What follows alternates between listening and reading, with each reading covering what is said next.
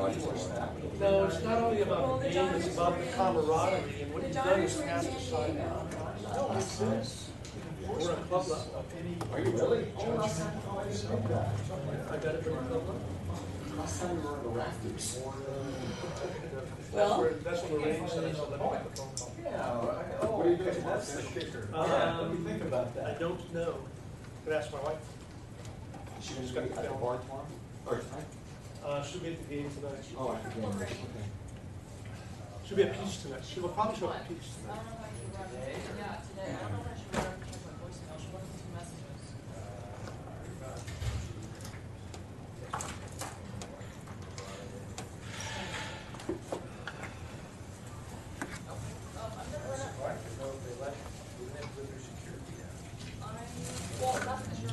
Carol, I'm doing a version of our state bar presentation for Sonoma County in a week or 2.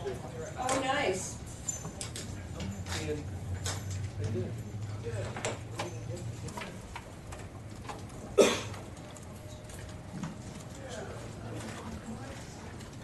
And I'm waiting for the camera guy.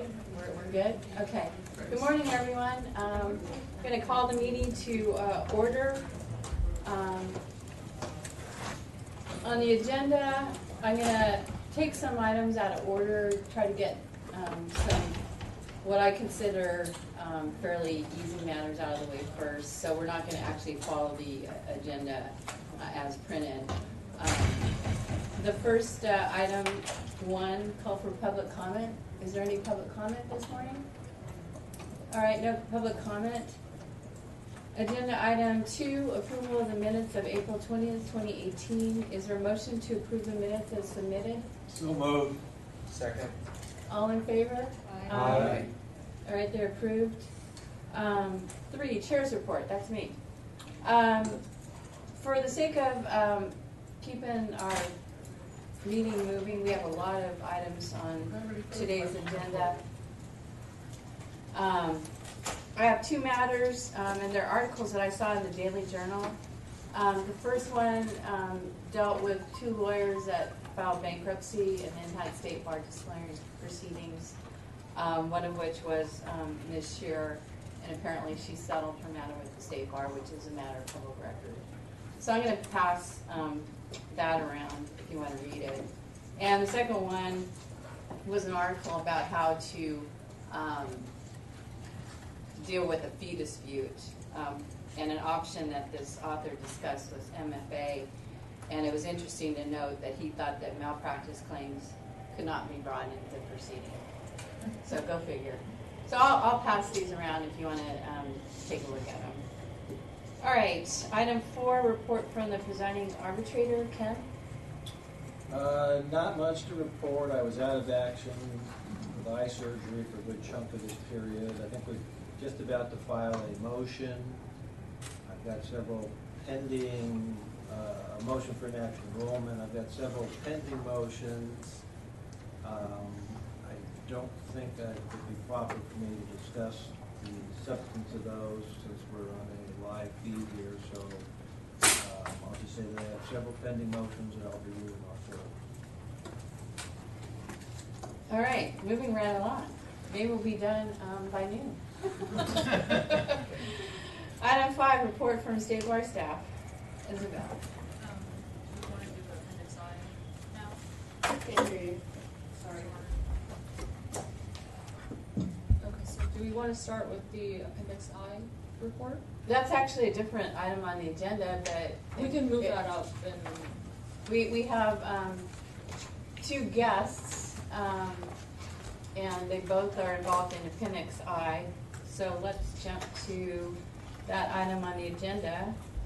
item F. Item F, discuss status of CMFA review. So maybe if Dag and Richard can introduce themselves again. And I don't know who's going to start with the presentation, but take it away. Thank you. Thanks very much. I'm Dag McLeod. I'm the Chief of Mission Advancement here at the State Bar. I'm joined by Richard Schaffler, a Principal Analyst in the Office of Research and Institutional Accountability, also here at the bar. we've been working, and Richard in particular has been our lead staff on what's become affectionately known as the Appendix I Subentity Review. This review grew out of the Governance and the Public Interest Task Force in 2017. The Governance and the Public Interest Task Force, as mandated in the Business and Professions Code, examined the organizational structure, the processes, the functioning of the State Bar, and came up with recommendations and direction for State Bar staff to follow. And the Appendix I Subentity Review grew out of that report and specifically charged State Bar staff with examining all of what we refer to as the sub-entities.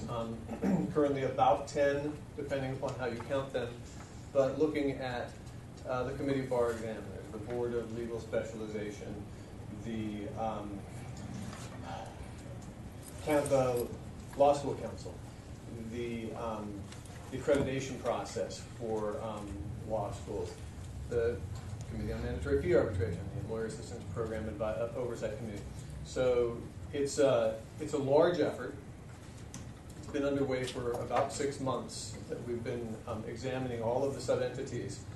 And what I wanted to do today is I wanted to first solicit some feedback in terms of some material that we provided to Lorraine and to Joel, and I think that they distributed to the entire group. Correct. We provided a descriptive overview. Our effort to simply capture, the facts about the Mandatory Fee Arbitration Commission.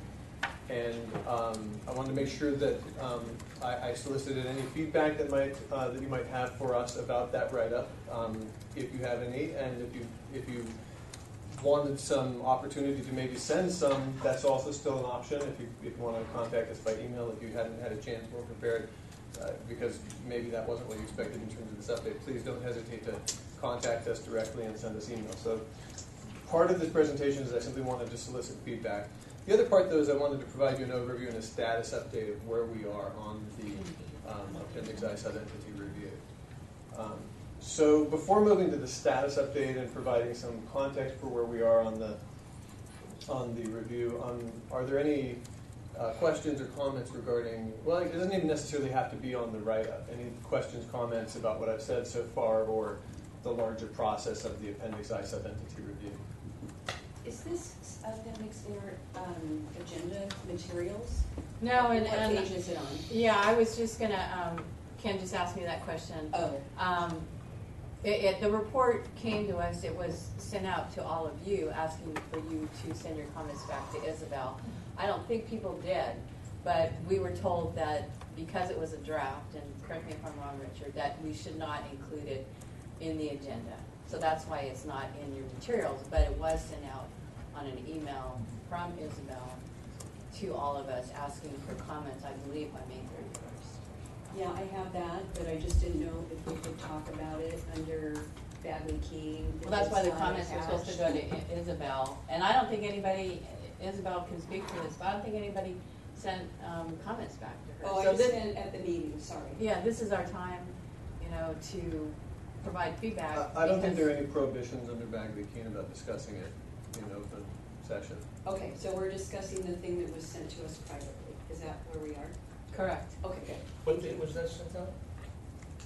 6/11 is when I got it. Yes, that's right. And I did respond because I wasn't sure what we were supposed to do with it. I had a bunch of notes, and then I wrote to Isabel, and I go, And I thought we're gonna get everybody's feedback in a document, but here we are. So okay. if you wouldn't mind, if you have comments, I think this is the time to provide them, especially when we have the two people here from the State Bar that are running it. Well, and it's certainly also not too late to send them in, and we can work with Isabel to make sure that we have them available for our. Right. So who wants to start with their comments? I just have a question. Sure, Carol. I heard that there's some kind of a proposal to put this committee as a subcommittee under COPRAC, and I was just wondering about what is the thinking about that? And I was on COPRAC for 6 years, so I can guess. but I thought maybe you guys could give us some insight on that. I have heard that as well. That was actually on the end of the report. Richard put some suggestions for discussion, and that was one of them. When I met with Richard here at the State Bar, Joel, hopefully Joel's recovering from his heart attack, but he couldn't come. One of the issues that was brought up was a portion of our responsibilities is to prepare the arbitration advisories, and I think Donna had asked me, COPRAC, puts out a lot of advisories or opinions, and could that be a function that COPRAC took over? My response was, MFA is so specialized, and we deal with what I consider in the trenches world situations where, Carol, maybe you can provide some input, but I think COPRAC, I look at their opinions as sort of theoretical. What if this happens, client A, B, what's the conclusion? So I didn't think that, we have so much subject matter expertise. If you look at all of us, I sent to Richard an outline of all of our experience. I think the least experience was 25 years, and you multiply that by 16 of us. And I don't think you could translate into that experience on COPRAC, not to cast shade on that committee, but I think we're specialists. So I didn't think that was a good suggestion that we would be a subcommittee of COPRAC. That's my take on it. Joel? Yeah, to follow up, I guess putting it in simple terms, the focus of COPRAC is how things should be. Our focus is to teach people how to deal with what it is and make the right decisions for the litigants who come before mandatory fee arbitration. Yeah, and that's basically what I They're was two trying to say. separate- We're in the trenches and dealing with real world problems. Carol? Well, a couple things. First of all, a lot of the COPRAC opinions, at least in the 6 years I was on it, were generated from the public, or from inquiries, or from the ethics hotline, who would report to us, we got, hundreds of calls on this topic. Okay. Maybe we should write something on it. So, but I don't think that necessarily means anything about whether, this should be combined with COPRAC somehow. The one thing that I was interested in is that they are doing distance learning delivery. And, I've advocated that for this committee. I do understand that so far this committee hasn't wanted to do that, but I think there might be some synergy there where we could provide some training of arbitrators, especially for more remote locations, through distance learning delivery. And if COPRAC's already going to be doing that, if we could piggyback or collaborate with them on it, that might help us address arbitrator training.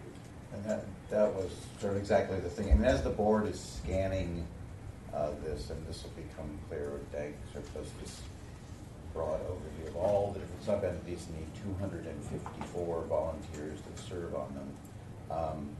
Looking for what are the functions that are common to some of them and how might we professionalize, streamline, take advantage of. Some of them are proficient in some of those things, like the example you just pointed out. So is there a way, and I don't think this was envisioned, at least when I've heard it discussed, that would be done without members of this.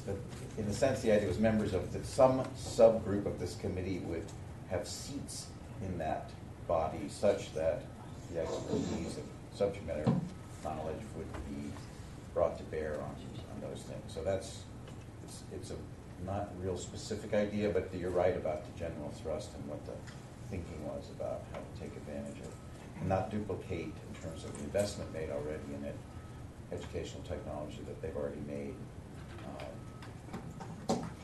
Yeah, I think on that issue, the committee, if I could summarize our thoughts, was because we have a symbiotic relationship with 30 to 40 local bars, depending on who has a program on any given day, the way that we touch the local bars is through our training, and we establish relationships, which, in my opinion, it's hard to establish a relationship with a particular program or individuals at a program, including the program administrators, if we have a webcast.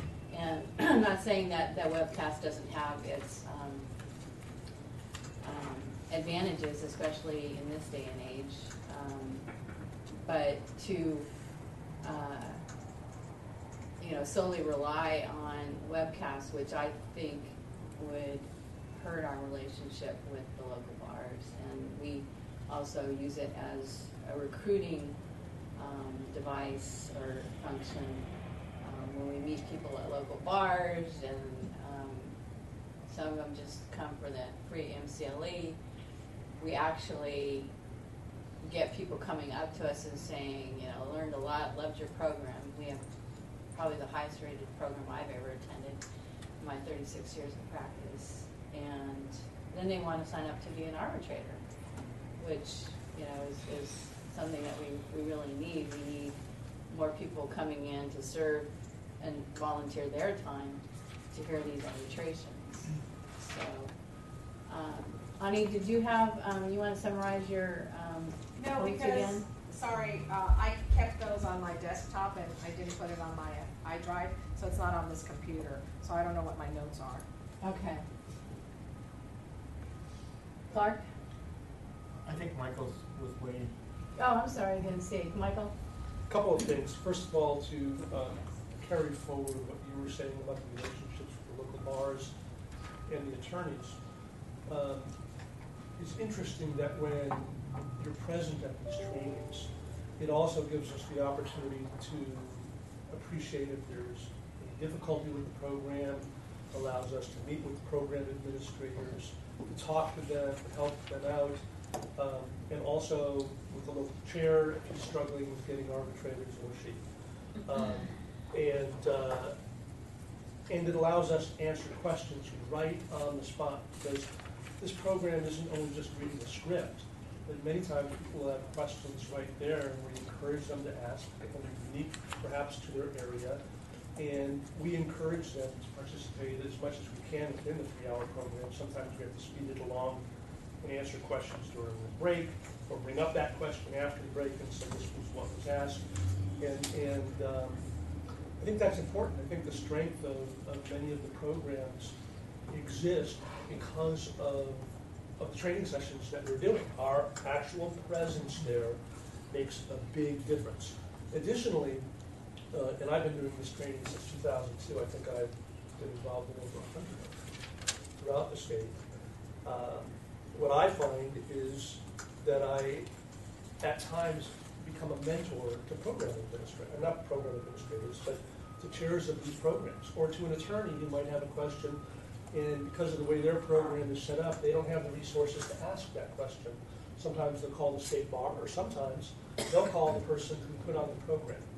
And I think that's important in terms of the personal interaction. I've been involved in webcasts of this program in Beverly Hills. I think we did the very first one where we had so much sign up that the local facility couldn't handle it. So they not only created a second room, but they broadcast it and they recorded it.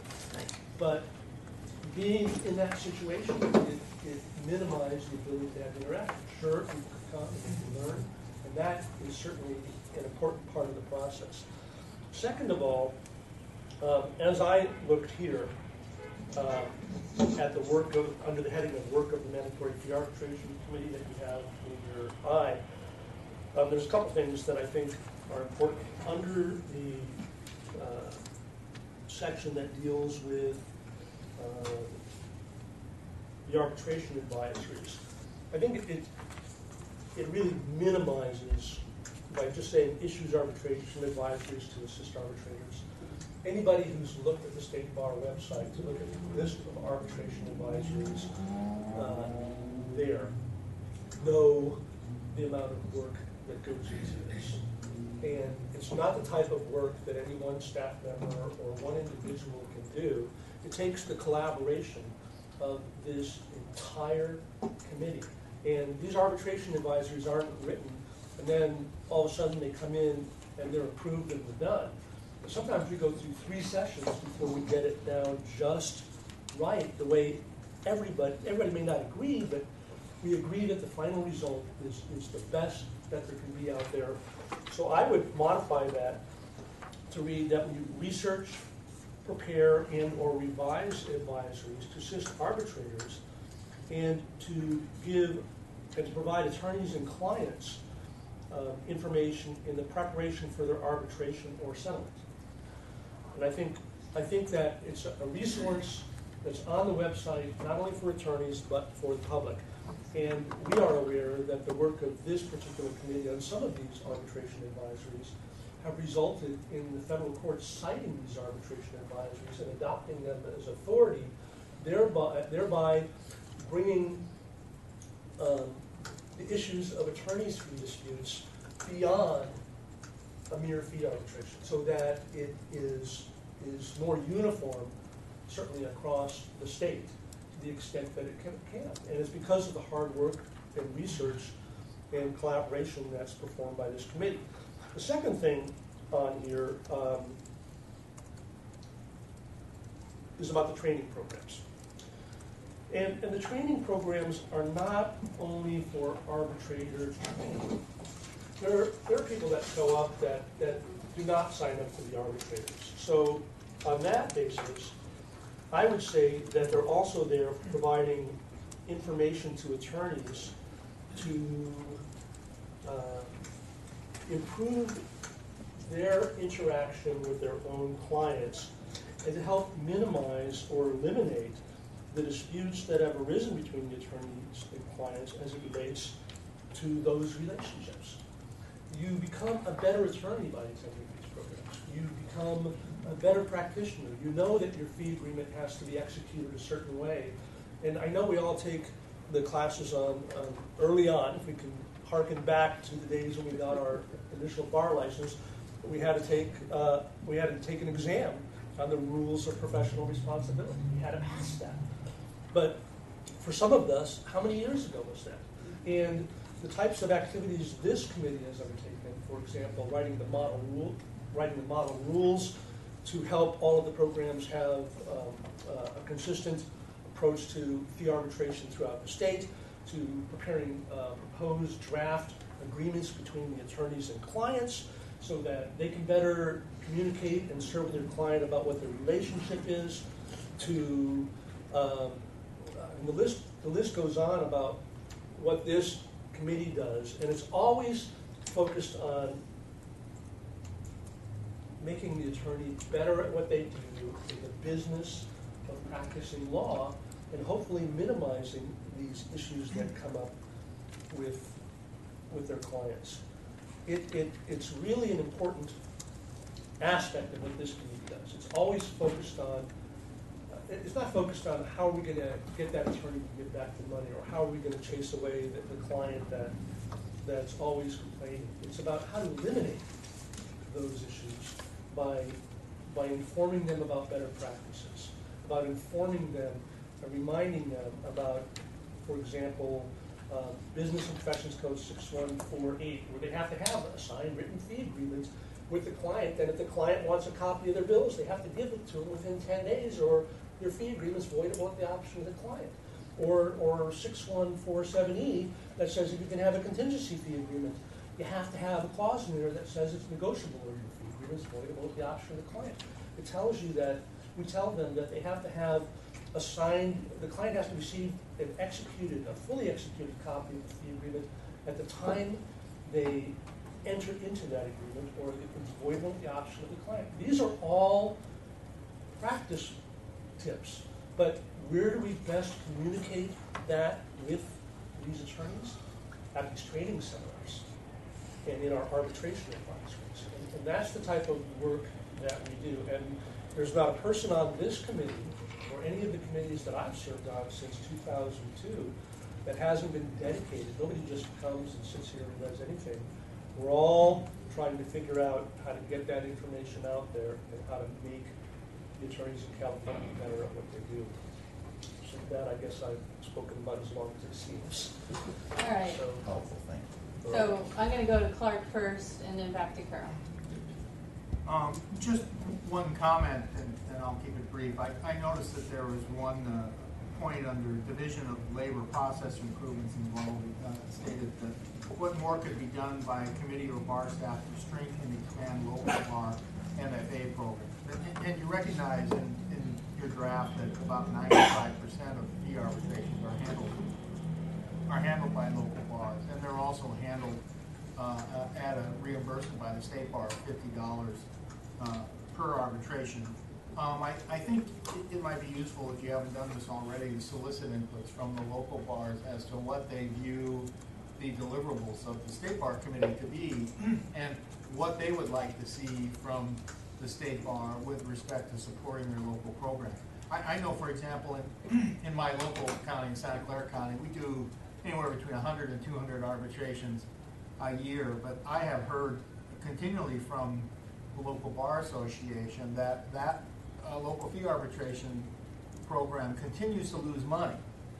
The reimbursement by the state bar is far too low, and we have a staff person who spends about probably half to 2/3 of her time maintaining the fee arbitration program, as well as the other aspects of training and the like that the local bar provides. So I think you get some valuable input from some of the local bars that might help focus the discussion at the state bar level as to what your deliverable would be to your customers, essentially your clients, which would be the local bars. And again, I don't profess to speak for every local bar program. I just know what's happening in my county, but I think you might get some very enlightening input if you were to go out and solicit that. And I'm certain the local administrators would be more than happy to share with you their points of view on what would help them. I think that's a great suggestion. Yeah, Is there an I email think it's list that we could, the easiest vehicle for collecting that type of information is through email surveys? I don't know if there's. Yeah, we keep a roster, that would so be- that's Yeah, continually there's a updated. program administrator in every county. Even if they're not full-time, there's someone Yeah. dedicated. No, that's a great suggestion. And then we find out, what if, let's go to the, what if this committee was eliminated? How would you feel, If you're out there running your program without assistance from the state bar and the 16 people that represent the lion's share of lawyers that practice in this area throughout the state. One thing we do as a training now is we have program administrator roundtables twice a year, one in Northern California and one in Southern California, where we have usually the chair, the presiding arbitrator, and sometimes the assistant presiding arbitrators, and we invite the program administrators and the program chairs. And it's a pretty open forum session. We hear what issues they have. We talk about various issues. So that's something we do now. Yeah, and I think when we were all explaining what we do, that was part of the list. So if it's not on the list, Richard, it should be on the list. Yeah. So we have a lot of hands up. I think Carol was next. Yeah, two things I wanted to point out. First of all, there is a big difference between what COPRAC writes and the arbitration advisories. COPRAC does not write opinions except in the area of ethics. They don't write things to instruct on what is the law, so to speak. The advisories by this committee do that. So, a casual user might think it's the same thing, but it is two very distinct types of work product, and for two very distinct purposes. Secondly, this committee does also work on the form fee agreements that are on the website, and that is not something that COPRAC does. It is, I think, a very, very valuable resource for people at a very practical level. If someone wants a fee agreement that they know it is vetted and thorough and approved by the state bar, that is a critical function. And we're just about to go through a process, I believe, I'm hoping, to update those to correspond to the new rules of professional conduct.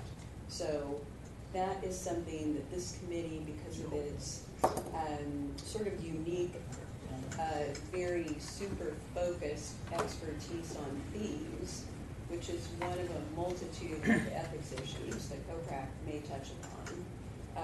This committee is uniquely really qualified to do that particular thing in a way that I think COPRAC has a much broader scope, covering every ethics issue under the sun, not just fees. Fees are very, very important and specific area of expertise this committee can address. Joel? Thank you. Perhaps my only real useful function anymore is the class historian here. But I do want to focus in on the statutory history of why we're all sitting here today. And in 1978, the legislature passed Article 13 of the State Bar Act, which required that there be mandatory fee arbitration. Also in that statutory scheme at 6200D, it provides that local programs shall provide MFA forum, and that it also provides rules of procedure promulgated by local bar associations are subject to review by the board or a committee designated by the board to ensure that they provide a fair, impartial, and speedy hearing and award. In 1983, the board did establish such a committee. This one. This is established by legislature. Yeah, I provided a history to Richard. I don't know if it came into your draft report, but Okay. I think it's important to list, where we came from. And then the final comment on this, I don't want to repeat what's been done, is that I've served on both COPRAC and this committee. Frankly, I prefer this committee because it's got a lot of fun people, but and it does good work. But anyway, We'll make sure there COPRAC are, hears that. when I said earlier that there are two different functions, I truly meant that, but then when you get down into who does this stuff, I know for a fact that when I was on COPRAC, there's no way that when we were considering these weighty ethical topics of angels dancing on heads of pins and that sort of thing, we would ever get down into it and fulfill the statutory mandate. That's what this committee does and has done well, and I think should continue doing. Done. Yeah, and if I may, so I think in these sub-entities, with one exception, which is the Lawyer Assistance Program, where the actual committee is in statute, the way they're all structured is the bar is required to have a program on fill in the blanks, the arbitration or et cetera, and it leaves to the bar to decide how to do that. But the bar, you're right, and Isabel shared with me those original documents, which I tried to summarize at the top of the second page, but so for the first period, the board thought, oh, we'll see what this is about, and then they quickly determined, oh, we should have a committee, and thus the committee was born. But the legislation itself does not require any particular form of a committee other than that the bar establish a way that the mandate is carried out. And in most cases, what they've done is set up some sort of board, commission, committee, so forth to do it. Actually, I don't know if Joel said this, but I believe that the bar did it themselves, and the reason the committee was established was because they found it impossible to do themselves. Oh, exactly. Yeah. And so, I know things are cyclical, and hopefully we're not on the we can do it ourselves, or we can eliminate us, or pare us down to something that is just, unworkable.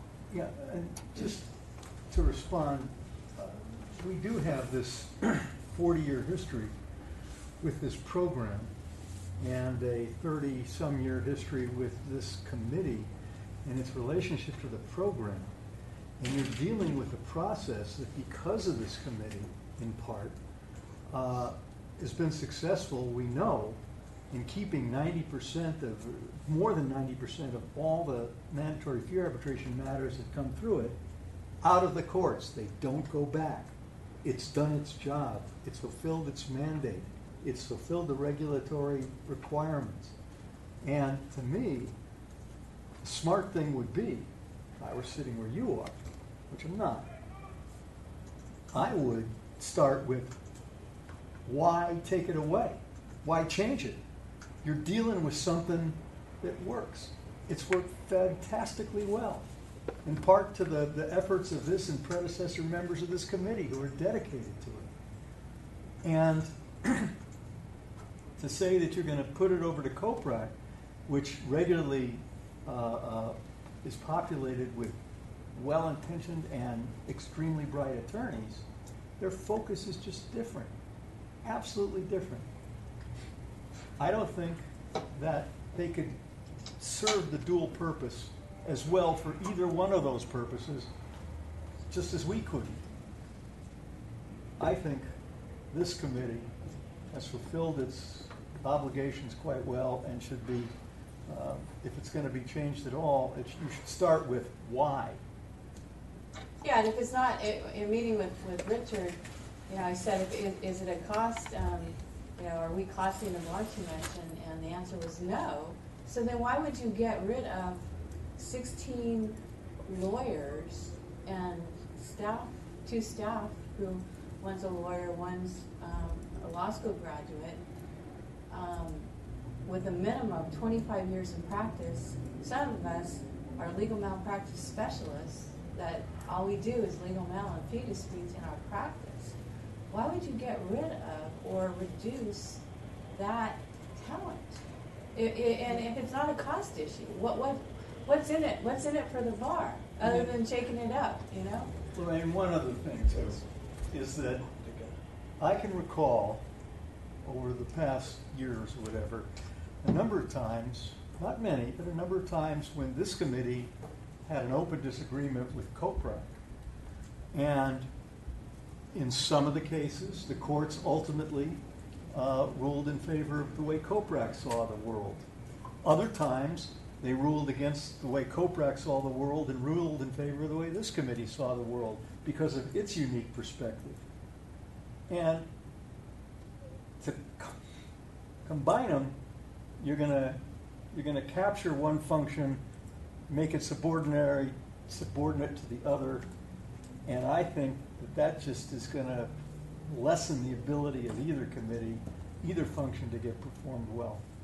There's so many people who want to speak. I want to make sure that we get everybody's voices heard and out there. I'm not trying to cut. I would like to respond to what you said, but I want to make sure that we get everybody. Yeah, why don't we hear from Ani, Yeah. and then I think, did Nick have your hand up? And okay, so Ani, Nick, George, Ken. So my question is, do we know what COPRAC's feeling is on this, that it can handle it, it can't handle it? Because honestly, I don't have one opinion or the other. I think this committee is certainly doing its job and it's doing it well, and I think it's necessary, but do we know how COPRAC feels about having this committee or parts of the authority or the obligations of this committee being utilized by it or being performed by it? Well, I don't think that I think that it may not be the right question, because the question isn't so much what COPRAC thinks about it. The question is what the Board of Trustees thinks about it. Right, but the thing is, we've been talking about what we believe will happen in the event that this committee's functions are being performed by COPRAC. And we do not believe, for reasons that Joel articulated, and I hadn't really thought about that until Joel articulated it, but it makes sense to me. That committee does something very different from our committee, and the mindset of the people engaged in that committee is very different from the mindset of people engaged in this committee. And so, is that something that can be hybridized? Is that something that someone who is ethereal and not really, because while I do think CoPrac does good work, I also think 95% of the attorneys who practice, probably even more than that, are not at those lofty heights. You know, we know about the rules, but you know, I'm sure across the board it's like, you know, I don't stop at the stop limit line all the time. I go a little further out. And so can that be meshed? And it may not be. And so that's why I ask what they think. I understand that it's not our choice. I understand it's not CoPrac's choice as to what happens.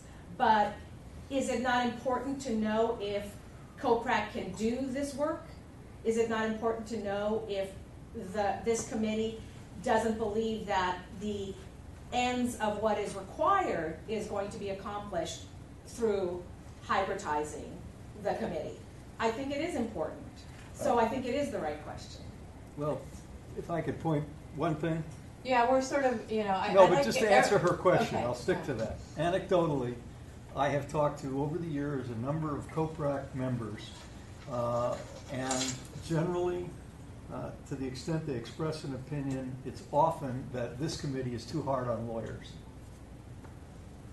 So, yeah, I mean, So, but Yeah, that's- That's, the suggestion that this committee would be somehow absorbed by CoPrac, and that CoPrac would remain unchanged, both in terms of its cultural approach, its legalistic interpretation, even its personnel, I think is also what I'm saying is perhaps not what we would be looking at. I think that if there were a merger of functions, that would also involve a transformation of what the charge is and the change of personnel in terms of who would be doing that work. It wouldn't be, the exact same people who are currently on CoPrac, who don't have experience in mandatory fee arbitration, would then be dealing with mandatory fee arbitration. It would be a matter of finding the right personnel and making sure that the roles are aligned properly. But I'm a little concerned that we're getting too much into the weeds of a specific possibility rather than sort of stepping back to the big picture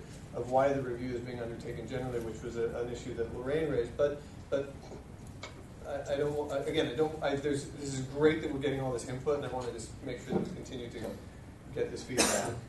so I think, did you have a comment, Nick, and then George? Yes, on just a very general level. Again, personally, I'm somewhat confused as to whether the charge is, like Lorraine said, financial, or whether it's a client protection. If it's public protection, one of the things that maybe wasn't specifically stated, yes, there's some very old attorneys in this room. Oh, seasoned. Old. I feel very old. Well. But the reality is that in this room, we've arbitrated, as arbitrators, literally thousands of cases. Yeah, I provided a list of everybody on the Right. committee. And- I put in their experience, I put how many arbitrations I thought we handled. Right, but... So that's been given to them. Right, but I think that needs to be specifically stated like you did. And also, in this room, there are people that run local programs. So we bring an intellectual discourse to this committee that cannot be matched anywhere. Whether that function is transferred to a staff person or to CoPrac. The reality is that Isabel, our contact here at the State Bar, is more than intellectually capable to sit down and write an advisory regarding any of the topics that we've dealt with as a committee. But the reality is that, like on reasonable fees, that arbitration advisory took 2.5 years, not to write, but to revise. And it's not because we were intellectually lacking, but rather it had to incorporate all of the different visions of everybody at this table and our members that have been gone. As well as, once it went up to the Board of Trustees, the Board of Trustees came down and said, well, hang on a second, we need to have our input. Now, I'm sure that had that function been dealt with by Isabel or by someone on CoPrac, it would have been completed, but it would not have had the complexity and the consideration that our final product included. Because we put in real live world experience. And you don't get that if you have a hypothetical case that may have come through the hotline. So, George?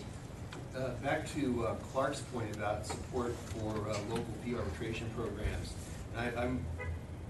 My association was with San Mateo County before joining this committee, and San Mateo County has a much smaller population and smaller programs, so as opposed to low hundreds, we're in the dozens.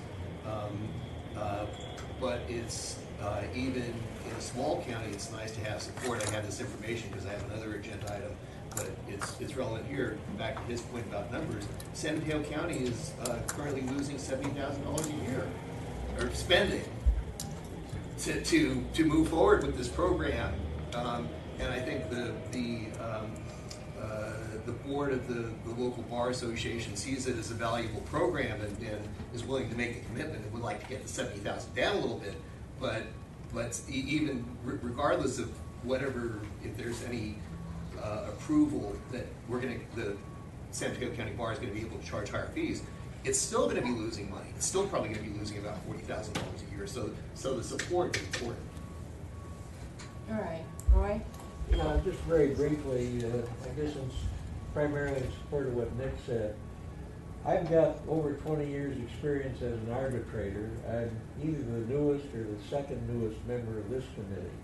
But I would emphasize that as an arbitrator over the years, the advisories that have come from this committee have been absolutely invaluable in fairly deciding the issues that came before me, both as a single arbitrator and as chairman of a panel.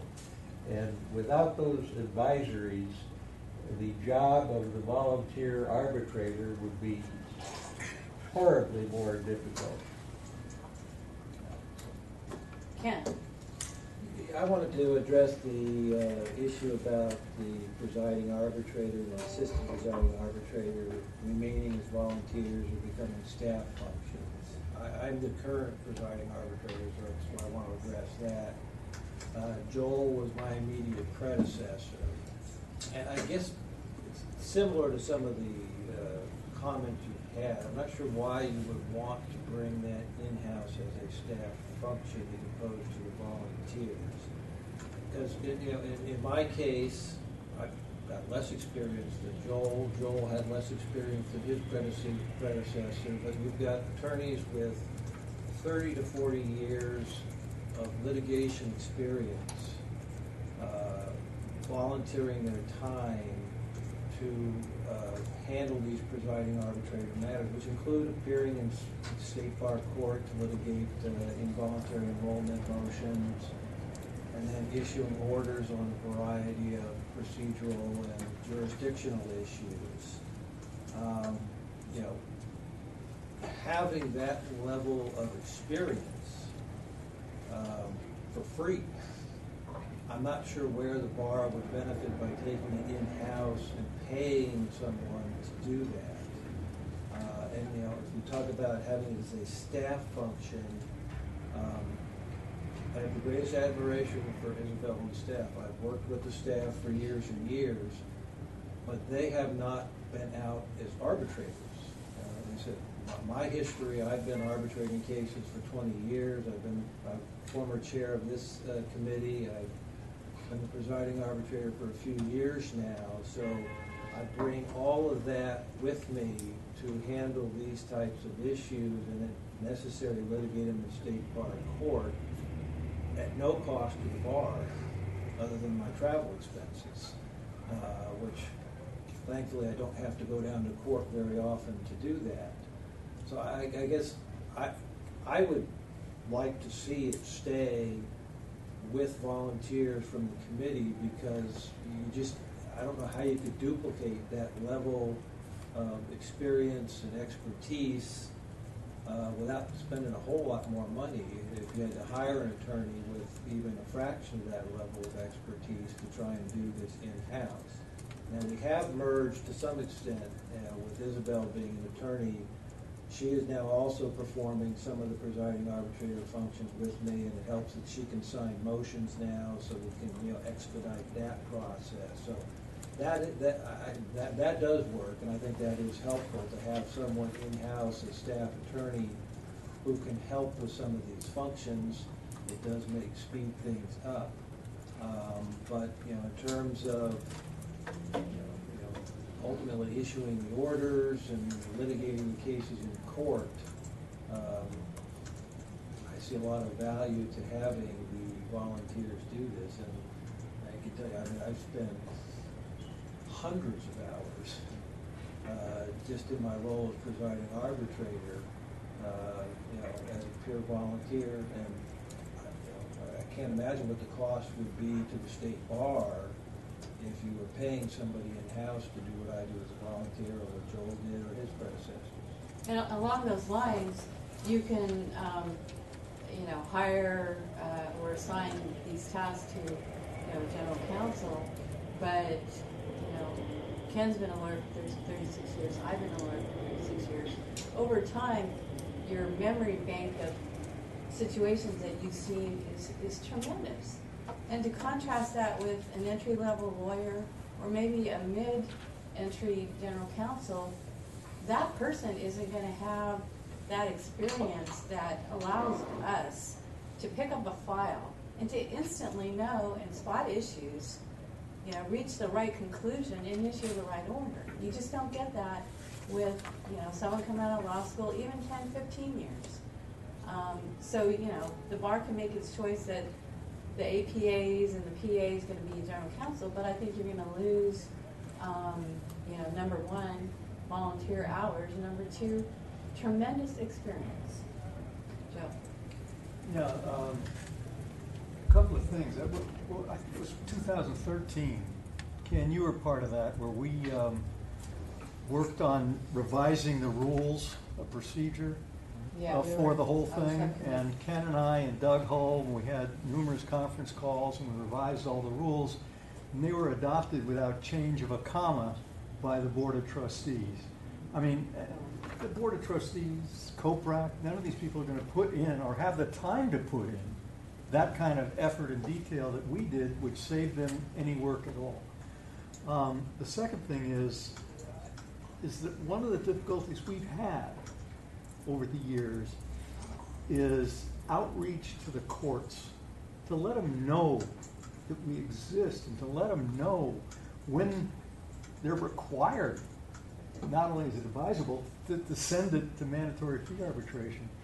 And I think if you do anything to diminish the independent operation of this committee, you're going to further hurt our efforts to reach out to the courts, to let them know that we're here and that we're providing this function successfully.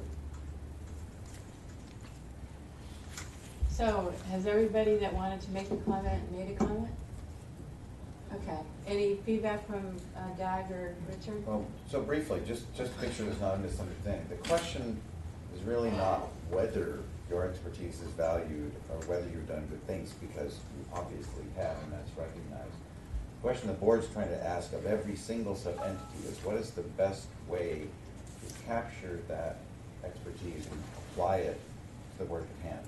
So sometimes that's a working group that comes together, does something like every 5 years we need to revise something basis, and then they're thanked and resume their normal lives. Sometimes it's a task force, sometimes. So the bar has proliferated a number of standing committees, far greater than any other regulatory entity in California, way more extensive. And the question is, how did we get here? Is that the best way to do all of this work? Are we right-sized for all of this stuff? Because you can see that if you're a 15-member board trying to administer 254 volunteers and make sure that the 10 sub-entities are working in alignment with the strategic plan and the bar is moving in a direction, that's a reasonable question to ask. And so that's what these questions are, is just if we step way back and just start asking questions, let's see what we come up with. So there's no, I don't want anybody here to go away thinking that the board or what I'm doing with the team is is dismissive of the work or the expertise, the knowledge. Every single regulatory entity at the state and federal level does exactly that thing, try to use experts with their real world experience to improve what the work they're doing. And this transformation into a regulatory entity, the board simply asking, are there different ways we could do this? Because they can see across them, there are certain functions like education, where the content of that comes from experts, but the delivery, one of the delivery might need also the skills and knowledge of professional adult educators to help make it very effective. So you've articulated very well the reasons why the in-person preference exists, so we will certainly reflect those. And a lot of this stuff, I think the other big challenge is to make sure that everybody knows what all these sub-entities are doing and how they do it. So that's job one, is to describe it correctly, and job two is to try to maybe reframe or focus the questions to ask them in a way that makes sense. Do you feel like we've adequately responded to your questions, or is there an area that you would like us to focus on before you leave? Because we want to make sure that you have all of the information necessary to help you do your job. I think there's been a great discussion, and I appreciate all of the frank input. Ultimately, it's going to be the Board of Trustees who will take the information and consider it within an analytic framework that addresses some of the questions that Richard was just raising, which was the charge of the governance and the public interest task force. It's not a mundane exercise in budget cutting. It's really about governance of a regulatory body. And in terms of governance of a regulatory body, I think what this conversation reflects, and what I've certainly seen in other discussions with Board of Legal Specialization, the Lawyer Assistance Program Oversight Committee, the other groups, is that the people are very dedicated to their work, but will sometimes not view the organizational managerial challenge of the fact that there are over 200 volunteers who serve on somewhere around 10 of these committees, which as a management issue for the Board of Trustees and for the state bar leadership is a challenge. That simple fact creates a challenge. And can you describe that more? Because I'm hearing your words, but on a practical level, how is that a challenge? Is it a view that because we're not employees, there's no control over what we do, how we do it, what we say, how it's said? Can you describe that in more practical terms? There are different examples. Because I'm not an employee of the bar, so you can't, terminate me, and I guess you could kick me off the committee. But I'm just trying to figure out what is the management.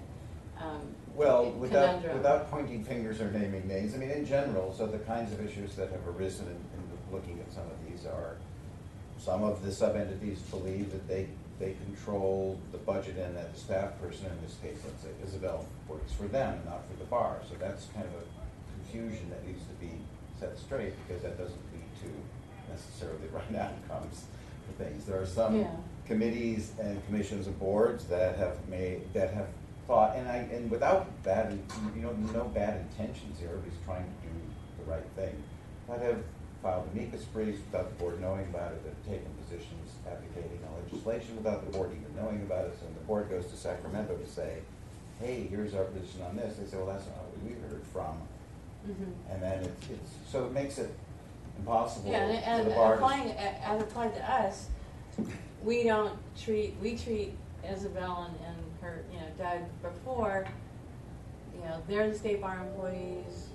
We never got involved in budget. In fact, we do everything to share cabs, to minimize expenses.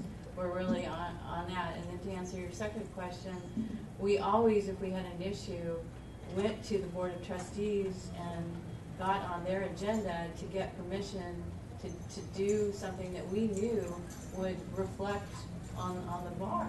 And that the bar, it was the bar's voice. So I'm trying to say, not everyone has done that. Okay. That's the governance issue. The one thing I would add, if you don't mind, Ken, because I thought you wanted to speak, but the one thing I would add is also that there is, and this is a hugely mundane issue, but it's one that I'm currently dealing with another committee that is not actually a sub-entity, but that is a committee that the bar vets candidates for and has to continue to staff. And so I saw that in the write-up that Richard had that part of your work is naming the members of the committee, the future members of the committee. So appointing of the committee members for the continuing work that you do in the future. But there are elements of that is also a bar function in terms of like making sure that the Board of Trustees is actually reviewing and overseeing the selection process, and that it's comfortable that it has the people that it needs, that it's the work that's involved in that should not be minimized when it extends out to, again, over 200 volunteers who serve. The board, think about the Board of Trustees on an annual basis. Some of these positions are more than annual, and they serve for more than a single year. But again, think about on an annual basis the capacity of the Board of Trustees to receive appointment information on volunteers and to think about them clearly about like, okay, well, are these the right people for the work that we need to do? So, yeah. And we followed the procedure that was given to us, which was, it comes from us and then it goes to the Board of Trustees. Exactly. So whatever procedure you want to put in place. I was chairman last year, and my recollection of the appointment policy is that he, along with the chair and the public member, he proposes. It's a nomination process that is ultimately authorized by the board. So he doesn't have the capacity to appoint anybody to this committee. But the board doesn't have the capacity to truly exercise an oversight role when it's dealing with the volume of nominations that it deals with. I mean, I think that this is just a question of could it realistically? I mean, could the board have the time to vet 150, 200 potential? I don't think so. I mean, right. I think that that's part. So this is part of the problem. How do you delegate it? How do you do that work? How do you ensure that work is aligned with the strategic plan of the Board of Trustees and with any given initiative of the Board of Trustees? Well, by saying what you said, you've really made the case for why this committee fits the mold that you're looking for, because it's not 16 volunteers or 16 members of this committee. It's thousands of arbitrators that are required by the legislature to be involved with local programs. And if you take away this committee, somebody's going to have to now vet thousands of arbitrators without some guidance working its way up to the state bar and Board of Trustees in deciding who sits on this committee. And that said, I'd really like to find out what we need to do to get you to be advocates for us, for the trustees. We're not trying to fight the board. I mean, we understand what the board does and what its responsibilities are, and I've testified or spoken before the board or one of these reorganization committees, I would guess about a dozen times over the years. I fully appreciate the challenge they've got. But now how can we enlist you to help us be advocates to convince them that we're doing exactly what needs to be done, and that attempts to change it, find new personnel other than the normal process, might just hurt a very valuable program mandated by the legislature. Please give some thought to that. Isabel? I just wanted to speak briefly about the appointments process that Dag had kind of mentioned. So every year we have new arbitrators. We have the presiding arbitrator who is renewed. And then last year in 2017 for the November RAD agenda item and new staff RAD, we had 464 volunteer arbitrators who were up for renewal. So we do have safeguards for that. We run checks through OCTC to see if they have any reportable actions, and then we vet all of our arbitrators. So they're at the staff level and at the PA level. The PA does some, vetting of our new arbitrators as well. And our volunteer arbitrators are our lifeline. So I mean, we do a lot of the vetting for that. And so that's almost 500 people just for this program, not even committee staff. Bar program, not the state bar fee arbitrator, right? That's our pool. We have about 460 right now. And as for the committee appointments, the subcommittee, we vet them. We have their applications. The board gets the same dossier on our applicants.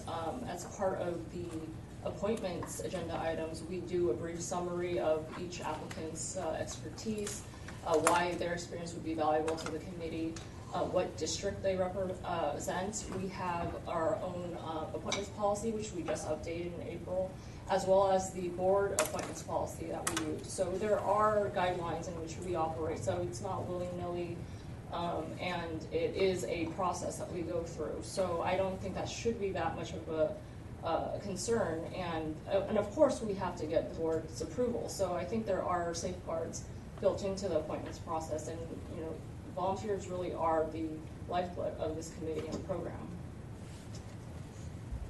Richard.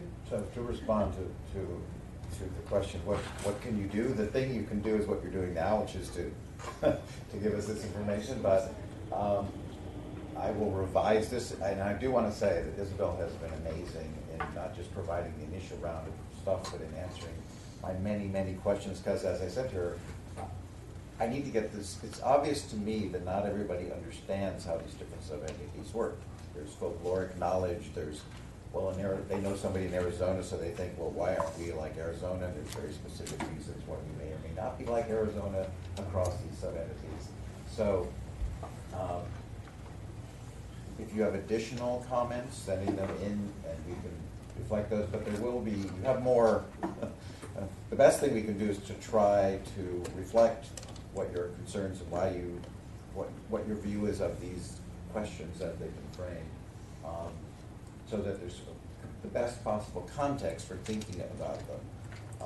And frankly, I think when the board gazes across this large universe of sub-entities, it may decide that different ones will be on different paths. We need more time on this one. This one, everyone's clear and there's consensus on, so let's start moving forward on improving how we're going to work together. So it's not necessarily that, on September, whatever the day of the meeting is, the gavel will fall and all will be decided about all the entities. I don't want any misunderstanding about the process. I think this is a work in progress, and very specifically, the idea is to ensure that along the way, all of the different sub-entities and their dedicated volunteers have had the opportunity to make their voices heard in the process.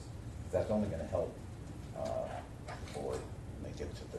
I think Ken had an additional comment. Just one other thing I did want to address, the concept of the ad hoc working groups. I don't think that's practical in terms of what this committee does. We'll be talking there about reviewing model program guidelines. That's one thing we do, but we also, anytime a county bar program wants to change its rules in any way or change its fees, that requires board approval. That comes to the committee where we vet it. Sometimes, in terms of either a fee increase or a particular rule, the local bar program, it's almost on an emergency basis. Sometimes they need to have a rule change fixed. They need to have a fee change. They need to have this. And, those come up at our meetings, which happen, on a regular basis, so we can address the issue that the local bar program has, run it up the ladder to the board, and then deal with whatever problem that local bar program might be having. So having, an ad hoc working group that meets, a couple years or once every year to kind of review some general stuff, just wouldn't, in my view, wouldn't really function with a lot of these types of things that this committee deals with in terms of the rules and or issues that local bar programs face and need some help from the state bar. And like I said, with the rules, we do the vetting, we compare it with the other group programs to make sure there's uniformity throughout the state in terms of how, the fee structures, so, programs aren't getting out of line one way or the other. And then we make our recommendation, and that goes up to the board, and they either approve it or don't approve it. So that ad hoc working group thing, I could see certain situations where that might work, but for many of the functions we do, particularly with respect to the rules and fees, I don't think that's feasible because, local programs sometimes need to be dealt with right away. And one last comment before we move on with the agenda. I appreciate, Richard, that, you know, some determinations will be sort of rolling. But our concern from the committee is we're on 3-year appointments. So our work will be significantly affected if we don't have a decision about, you know, we have people in the pipeline that are rolling off, and we have applicants, and so from our perspective, we need a decision from the Board of Trustees so we can continue our work. Because if we're in limbo, then, you know, we don't know who's going to be on the committee, who's going to be the chair, you know, who's going to be the PA. It just puts us into a very untenable position. So, you know, if we're on the top of the list for a decision, you know, we'd be happy about that. All right. If there's no further comments, thank you, Richard and Dag, for coming to the meeting. And I guess the next part of the process is another doc report. Or, Yes. okay, great. Thanks so much. I think that's it. Thank you very much. Again, meanwhile, if you have additional comments. We're behind you 1,000%. Isabel or me or. Okay. Thank you. All right. Like I said before, I'm going to jump around the agenda a little bit. A fairly easy item is I. Nick attended the Supreme Court oral argument. Anything to add to your report, Nick? No, basically, the issue is, can the violation of Rules of 3310 obviate responsibility for a client to have to pay their attorney's fees? So. Could you read from the tea leaves? Sometimes when I've appeared at oral argument, It's a very interesting. which way the court would go? By the questions, they were extremely concerned about the viability of the Shepard Mullins position. Well, they went on a waiver. Well, they had a blind waiver. Right. It's a blind past waiver. Right. And it addressed the framework agreement that they had, you know. But the problem becomes this: what happens when that existing client becomes a client again, an active client, who's adverse to another client in the same firm? I got the sense. The blanket waiver isn't going to work. Well, that's not what Shepard Mullin is arguing. Huh. Shepard Mullin saying that there are instances where that will continue to work. Assume that the adverse client has a confidential representation that they can't disclose under 3310 and get another waiver on. They say we expect someone as sophisticated as this other client to know that. But the long and short of it is, it's interesting how it's going to work out.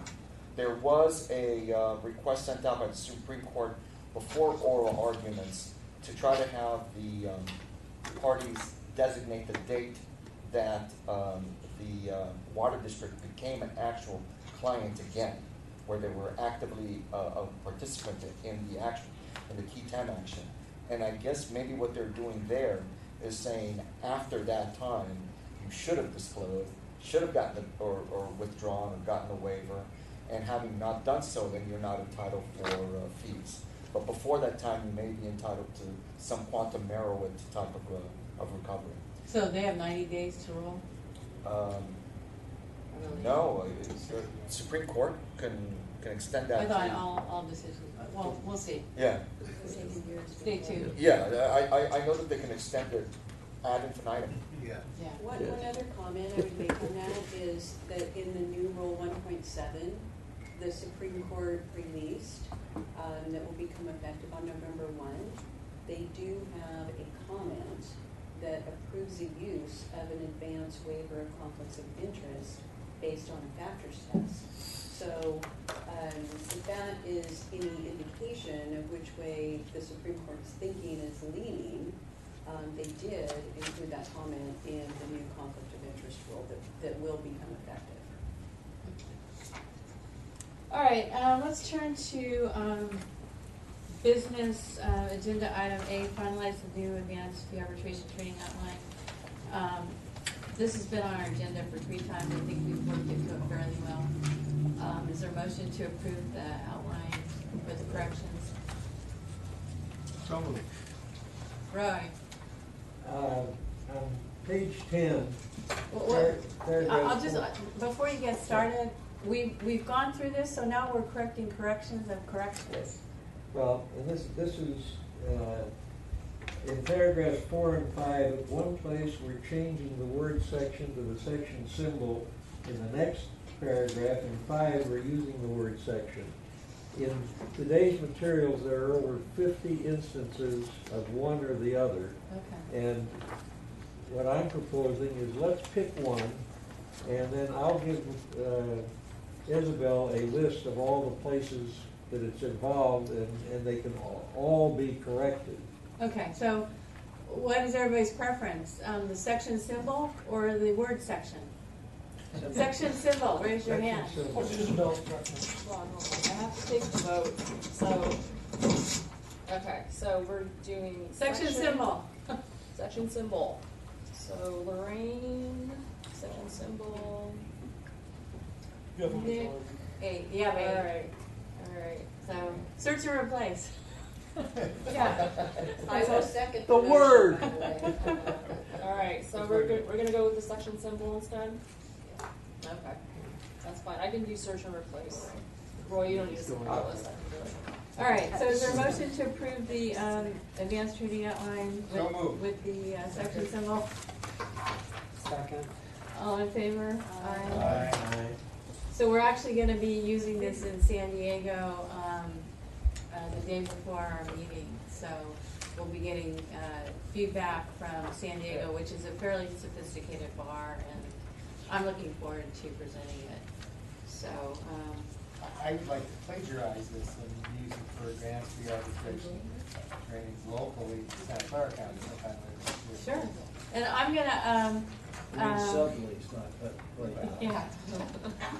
I'm gonna put together a PowerPoint, so hopefully that will be used when I'm off the board in future trainings. So to go along with the outline or agenda item D, the award forms, and there's a couple other forms that I guess Lee put together. Lee, you wanna handle that? Yeah, that's,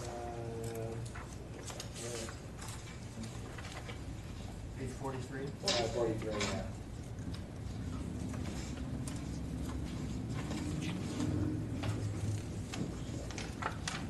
So it's kind of in a little bit of a lumpy order. I mean, we have, starting on page 56, attachment 7 is the sample award that now should be, it should incorporate all the changes that we all agreed to the last meeting. The question that Isabel and I had is, because what we wanted to do was, we had the sample award, which is like obviously the end product, but we wanted to be able to also show the documents that might come up as the case makes its way to the arbitrator. So what does the request for arbitration of a fee dispute look like? The notice of client's rights, the request, the attorney's reply, appointment of the arbitrator, some of the documents that precede, starting at page 48. The question is, in all of these documents, the client is referred to as the client, and the attorney is referred to as the attorney. And in our award, we talk about a petitioner and a respondent, and that's not how the State Bar's forms currently refer to those parties. So it's a little bit of an inconsistency that we're trying to figure out, should we correct it, or, Yeah. and if we are gonna correct it, which way are we correcting it? The one issue I would see there is, while 99% of the time when I hire, the petitioner is the client, sometimes it's a lawyer. Right. So, you kind of have to have some kind of designation, petitioner, respondent, and you can talk about it in the award, discussion, petitioner's client or whatever, but you do occasionally get the lawyer who makes the request, or a third party, payor. So as The long as attorney I- is always the attorney, the client is always the client, so why don't we use those Yeah, terms as long as I'm exclusively? That's what I use in the word my awards, petitioner yeah. or respondent, I always have attorney and client. And it also clarifies for the non-lawyer who they're talking about. Giving an award, and I also recently saw some confusion by arbitrators in the way they were using it, and they were getting mixed up awards. So I think make it consistent with this document, just clarifies everything for everybody. She disagrees. Yeah, I think it should be petitioner respondent, because you don't always have the client, who is the client. It makes more sense, because it's very clear, you can identify at the beginning the name of the person, and throughout, then you know that that person is referred to as, bless you, petitioner or respondent. And again, it's a preference, obviously, because I have always used petitioner and respondent. I've never, because sometimes we get also disputes between attorneys, and they do through the voluntary program, that's true, but the same system can be used for that. And so I think it just makes more sense to have petitioner or respondent, and you know what's going to happen, and you identify them. There should be no confusion whatsoever. Joel? I just took a quick look at the statute which governs our activities, and nowhere do I see petitioner or respondent. I see attorney and client. So that to me is an important consideration. Secondly, I haven't looked at a request for a notice of client's request for fee or notice of client's right to fee arbitration, or a request for fee arbitration to the local program, but mostly those referred to as client and attorney, not petitioner. Yeah, and we do have one in the packet, it's the state bar form, and it does say client, and then person who paid attorneys, client. Right. Okay, and then attorney, And and that- then they say person who paid attorney's fees. Right, Which is the that third brings party me, FOIA. that brings me to the wager case, which is the one that made us have to consider petitions, requests filed by third-party payors. And in that case, if memory serves, it says that for the purposes of such a mandatory fee arbitration, that third-party payor is the quote client. It doesn't say a petitioner or anything else. So I think we ought to go with attorney and client, because it, Well, the reason that the wager says that is because a client is required to be given notice of client's right to arbitrate. And so that's why the court said that for purposes of the statute, a payor, a third-party payor, is a client. That doesn't necessarily mean that in the form itself, it has to be designated as client. I can see that it makes it's easier, but I don't think that that's why the court called it client. They called it client because that person also needs notice of client's right to arbitrate. I move that we use client and attorney. All right, is there a second on second. that? Second. All right, this is one that we're gonna vote on. So all in favor of using client and attorney in the form that we're gonna ask people to use, say, raise your hand. All right, Is that So- everybody except for Except- So then you may need to modify the introductory language. I'm resisting. To address what you raised. resisting. Number- I just said, About RBG. that person being identified So is this as for the client because they're. I don't know what you got. We're on page 43, aren't we? Because Isabel had a question. Okay, so my question is this for the purpose of the training materials only? So all we're Because the changing state is bar the form, sample award. right, because the So state you're not bar. changing anything that you do. Okay, Anything, your forms should just stay as they are. okay. I mean, the state bar doesn't have forms that are gonna like, cover all these various. No, it's a form Things, that's subject to because- modification. because the way that the Yeah, it's form got rid. is- No, I just want to clarify, because the state bar forms already refer to the parties as attorney and client. Right. And the only issue that we had was, should we change the state bar forms to reflect the petitioner responded? So we're not doing that. Right, I'm so we're gonna not change doing the that. award to. Okay, so that's to easy more to like- change, because I think it's only on 2 forms, because on 1 form I actually change it to petitioner respondent, so that's an easy fix. Yeah, you and I'll just, we'll. Yeah, the sample award is easily changed, yeah. Okay, I just want to make sure what we were changing. Yeah, so we'll like conform it. You might add suggested language in there if the client defines the client because they're a third party payroll. But that's not what the sample award talks about. Okay. That's not the, that's Yeah, not the facts we've of gone this through the case. sample So we're award not- again we're not gonna like change the 5 or facts of the 6 case. times. I think this is the last change, you know. And then if you all wanna tweak it later on. I mean, that can be discussed as part of the Training. training program. No tweaking. All right. Okay. So, we have the, award form finalized with the change of attorney and client. Looks like we have Okay. one question over here with Roy. Roy? Yeah, I've got 2 other minor things, but on page 44, and the fees incurred in amount in dispute, if there's a written fee agreement, what fees were charged? There's no provision for indicating what fees were charged without a written fee agreement. And there can be occasions where that occurs. And Roy, the purpose of this form isn't that it's set in stone. It's a template that is subject to change with minimum requirements. Well, So I'd like to include the world in a form, but we just can't. Okay. My other comment is, to me, is more important, and that is the waived fees. I think there should be a specific provision that if fees were waived, somebody has to pay them to the agency, or that the waivers stay. In other words, the client's fees were waived, we're now awarding against the client, against the attorney. Shouldn't the attorney be required to pay the fees directly to the local bar or the state bar, as the case may be? I am not following you at all. Okay.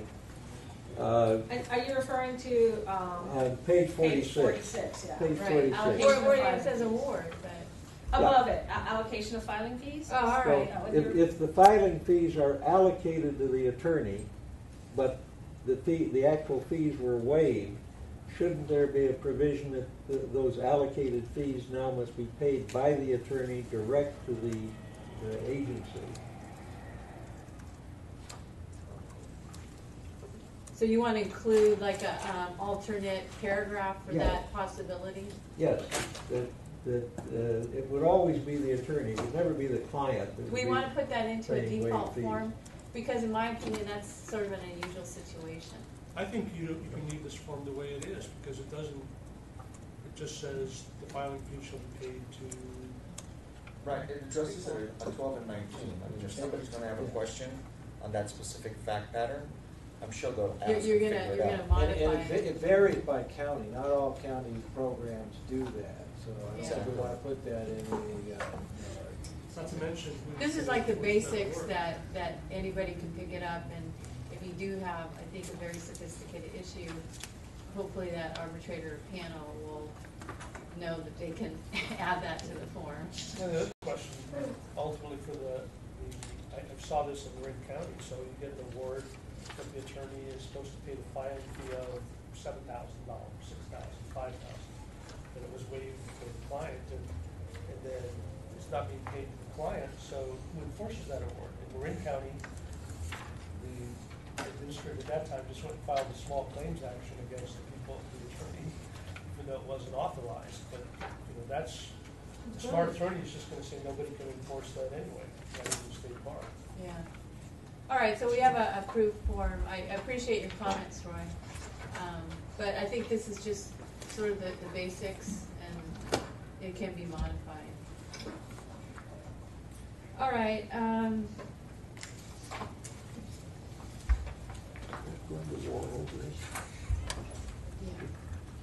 So, I've got the way I'm gonna go on this. Okay, I'm gonna combine G and K. They're approved, Ken. G and K is San Mateo, changing the filing fee, and then we had an add-on for proposed mediation rules. So I know George was working on the fee part of it, and my suggestion is that we continue it to September, combine those two, and if George feels comfortable working with reviewing the mediation proposed rules. Sure. Okay? Yeah. Okay. Is that, so San Mateo's okay to wait until then, since that's you guys? I just wanted to make sure. So just operate under the existing fee schedule. Right, but the existing fee schedule's been Yeah, so burdensome. I just think it'd be, you know, more of a process to approve one and not the other. We just say, we've looked at, you know, all issues that you submitted to us and get you a decision after the September meeting. Or you could approve the fees and take the mediation. Well, George has got to tell us. I don't know Well, if it's a big deal. I think it's a big deal because until Alma went back to the San Mateo Bar Association and got more involved with the numbers, nobody had paid any attention to it there, and she got back and started paying attention to it, and they've been losing money for years. But will the time frame between now and September make a difference? And you know, I'll defer. I don't know if Isabel has more information on that, but my take on, they're not changing it. We had comments last time that we wanted sort of a structured fee, and it just came back the same. So I think we need to have a dialogue with incorporating our comments, because our comments at the last meeting were that it should be like a tiered structure, and all that came back in our materials this time was the same structure, which wasn't tiered. So I don't know if you've had an actual dialogue with Alma or the program chair on this issue, but it hasn't changed between last meeting. Well, there is a tiered structure. Well, it's not. It hadn't changed from the last meeting.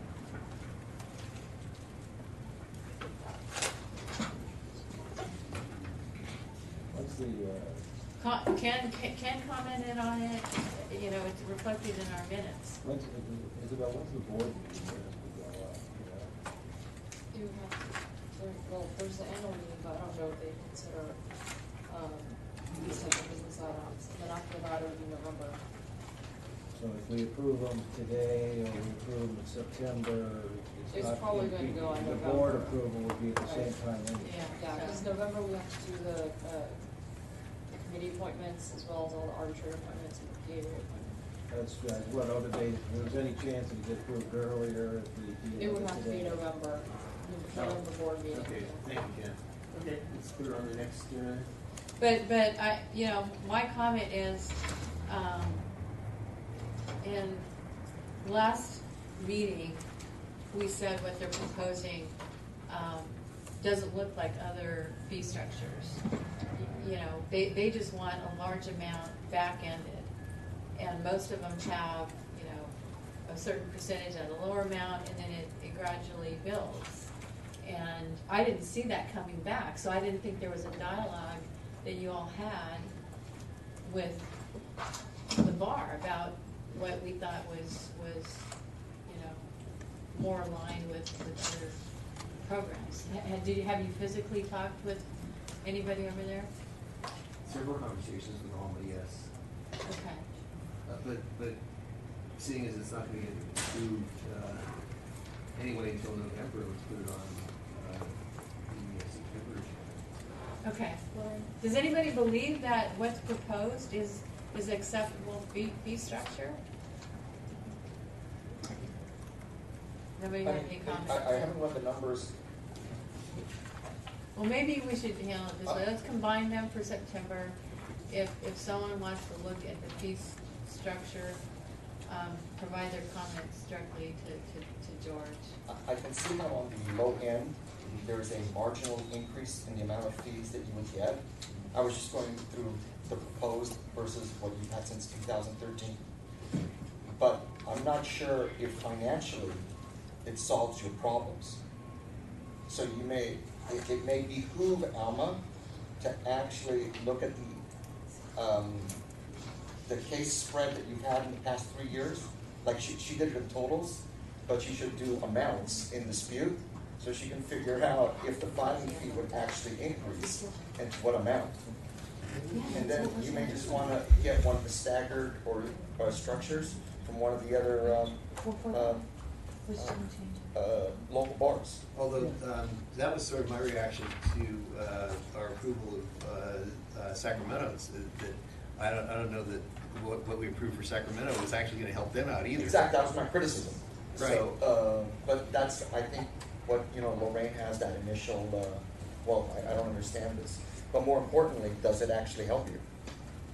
Right. So. Yeah. George? It did. Did it?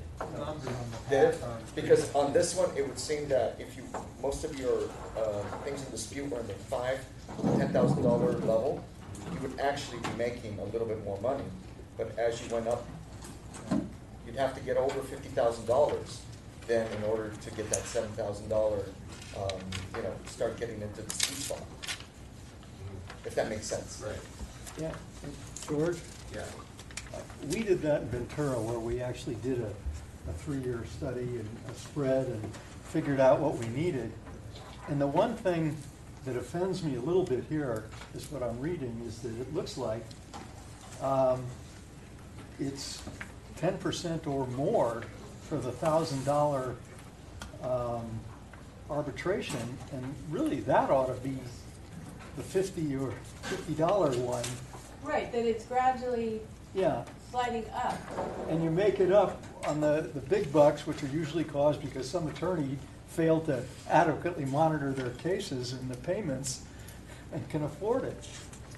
Maybe, Joe, you can send like a comment with that type of fee structure to George, because I think George is fairly new on the committee, and well, also too, it's been my experience, especially as an APA doing the 1,000 and under cases, those often mean more to the litigants in terms of do I have enough milk money and that kind of thing than anything else, and to charge 10% or more to get that dispute resolved is a tough burden.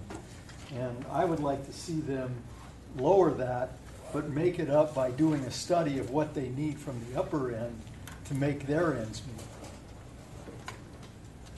all right, so we'll combine G and K for September, and maybe Joel and any other members want to give some examples so it's concrete that you can take back to Alma and the program chair. And then I believe we have model rules for mediation, so you just need to compare them with the model rules. Sort of do that great dialogue that Roy and Joel did, this rule complies, this rule doesn't comply.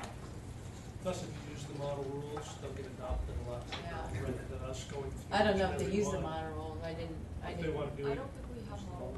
I don't think we have model rules. We have a packet of suggested forms that mediation programs should use.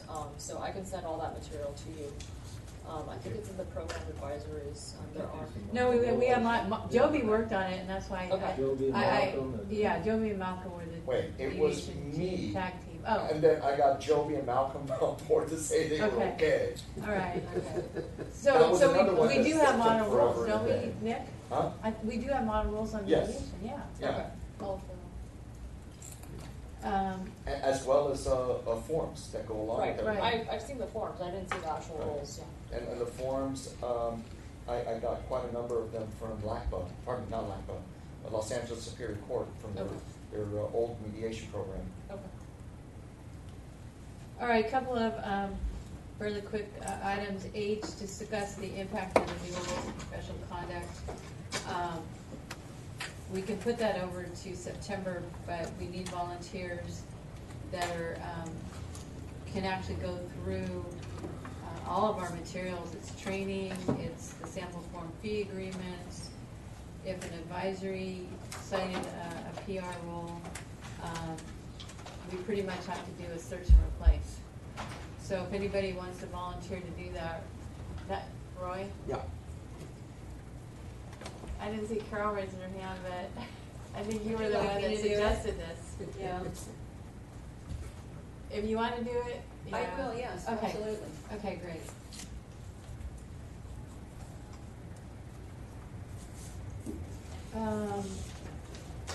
And then the other item that was on a to be determined, it's J, discuss arbitrator quality assurance methods. That's sort of a large topic that I think Anahid suggested be added to our agenda. So we actually need some structure to it. So if anyone wants to volunteer, how we would put together some sort of, again, structure to ensure. Well, I was counting on the accumulated experience and knowledge of all these members to help me out, because I really don't know. I just know that the quality of arbitrators we're getting, both temperamentally and in LA, both temperamentally and competence-wise, is just, it's subpar. And you know, we've tried to address it at the LA County Bar. I have no idea. There's nothing in place for quality control, and I don't even know if we can do anything. But I was just hoping we could, you know, sort of spitball it, because I'm frustrated. Yeah, I mean, off the top of my head, you know, you when you're first looking for any candidate in a job, volunteer, foundation board, you get an application, you know, that gives you some basic bio information about the person. So, you know, maybe we need to, and I'm talking off the top of my head, have a uniform application which has qualities that we believe would translate into an excellent arbitrator. And then beyond that, maybe we have the second tier, which is, I think it's also always helpful to just have a phone conversation with the person to see, you know, are they articulate, you know, their thinking process. So maybe set up a uniform set of standards that come from us that we can suggest to the local program, because I think all we can do is suggest. Joel? Yeah, I was the chair of the LA committee when we first brought that up, and it was very frustrating. It isn't that you're picking arbitrators who just come out at you as being terrible. I mean, they all look good, but then one of them is away for an extended trip in Europe and their award doesn't come in. One of them develops an ego and won't change it when they've made an obvious mistake. They won't work well, they won't play well in the sandbox and that kind of stuff. And we formed a quality control committee, if you will, which looked at awards, and the only suggestion we had at the time was that we ought to force those people to go through a subsequent training if they want to get another assignment. I shortly thereafter left the LA program, and I don't know what happened to it, although obviously it didn't happen. So Right, we don't have a quality control, I mean, nothing per se like that, but, you know, we have vice chairs who review the awards, and we do try to, we do try to speak to the arbitrators, some of whom are very, very hesitant to be told what the law is, to be told, you know, that they shouldn't include certain things in their awards, like, you know, she came dressed like, you know, a tart, you know, you don't say things like that. Well, you know, no more assignments to that person. Well, but that's our quality control. But, you know, my take on it is some of these people might be remedial, they could be helped, but, you know, there's just no probationary arbitration school. But there's no teeth. There are no teeth in it, is what I'm saying. I mean, it's one of the problems of volunteers are, you know, quite frankly, not everyone is as committed as, you know, we are, and their attitude is, and I've actually had this. I've been practicing longer than you've been alive, little girl. I'm not going to listen to you. Yeah. You know, and it's like, okay, Sharon, take this guy off the list. Right. But, you know, we would like to be able to, and it is amazing. They're attorneys, and they're supposed to be wordsmiths, and they can't put 3 words together to form a sentence.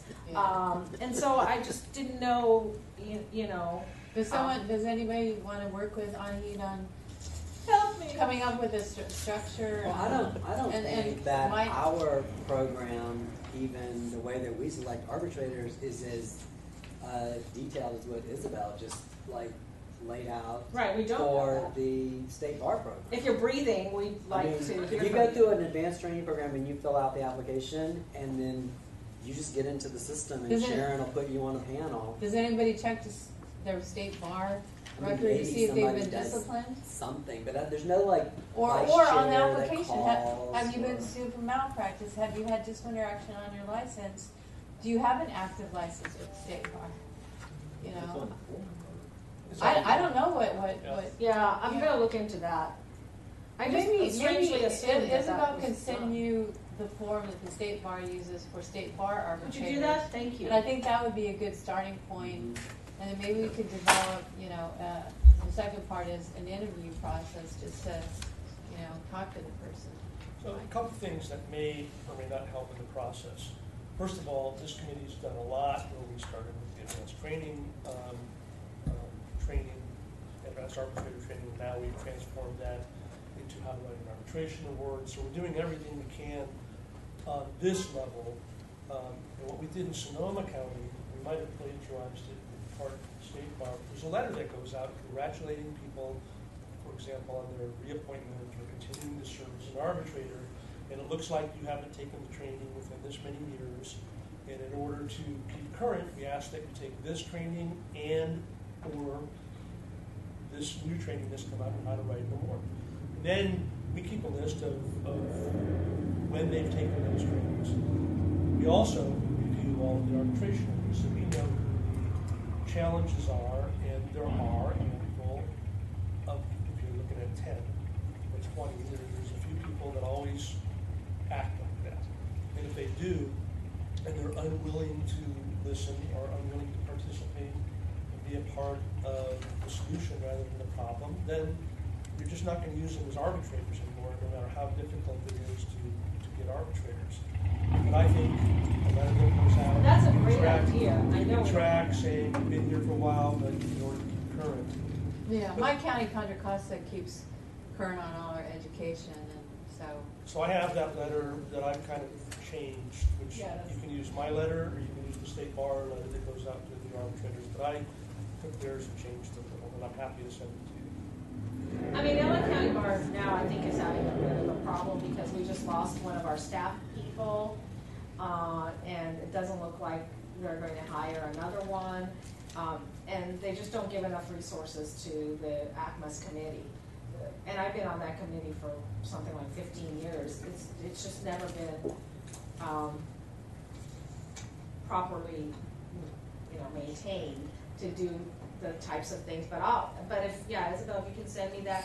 If Michael, you can send me the further letter. I'll suggest it and see what happens. That can only help. That's the way I look at it.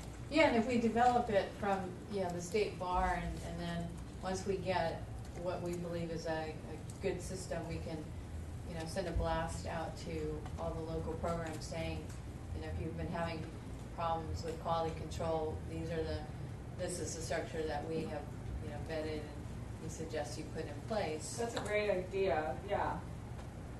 Thank you. Joel?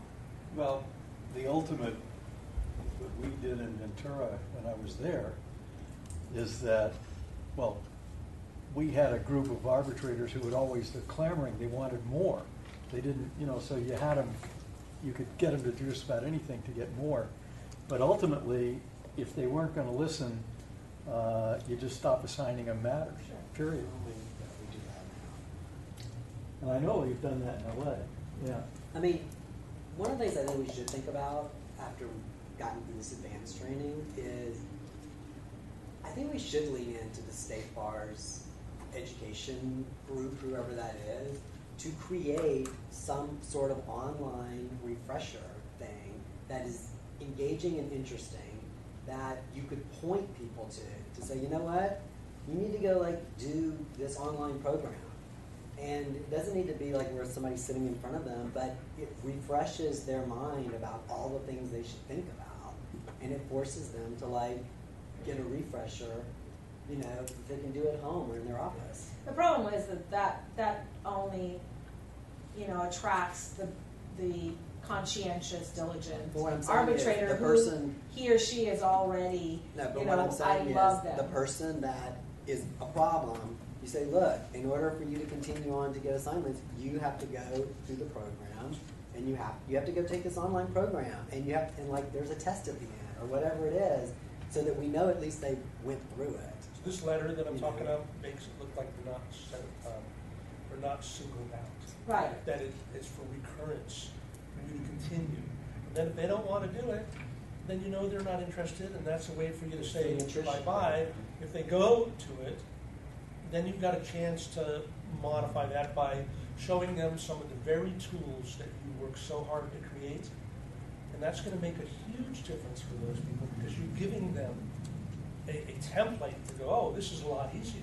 And then you'll get the... I mean, look, having the sample award, I can just tell you, I had one as the vice chair the lady sent me, and it was, she had taken the skeleton that Anahid had like done.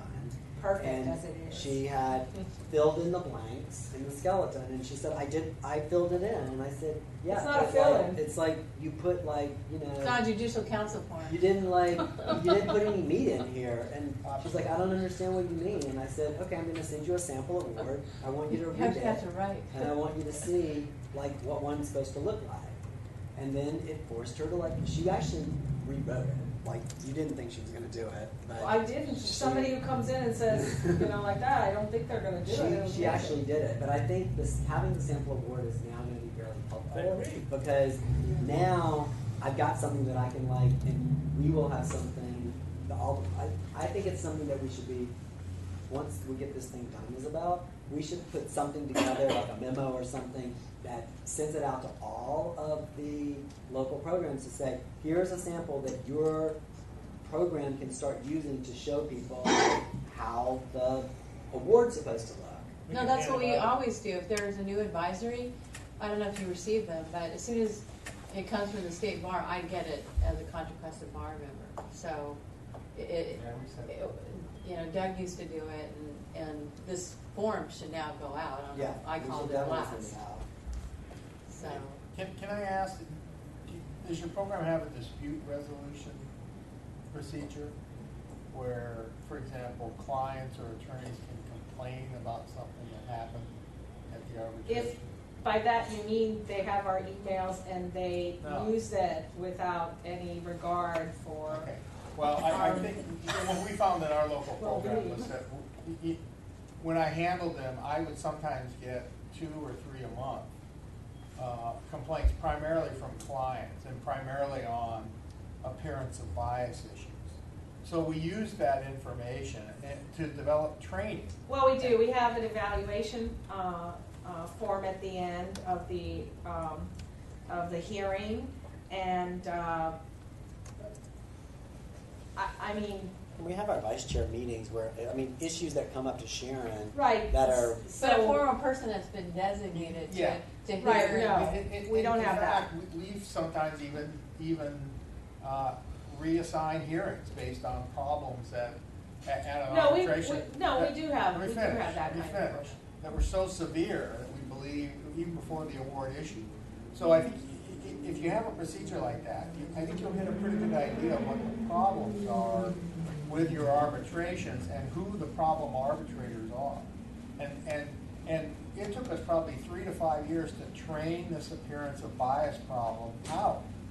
And some of our biggest offenders were the most seasoned arbitrators, right? The ones who knew everybody in the local legal community and felt it was okay to arbitrate cases for their buddies. But without that information, we wouldn't have known what to focus on. We actually even did focus training in addition to doing basic fee arbitration and advanced fee arbitration. We did specialized training on avoiding the appearance of bias, for example. Or implicit bias. Well, we did implicit bias training too. Yeah, that was the second one we did too. So I think I think if you get some empirical information that you can work off of, and we shadow banned a few arbitrators too.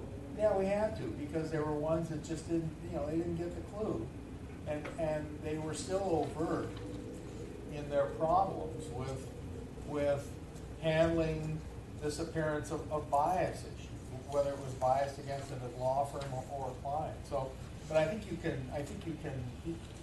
look at what the issues are that happen at your arbitrations, and over time you'll see what those issues are and who the arbitrators are, and you can focus on those, I think, pretty easily.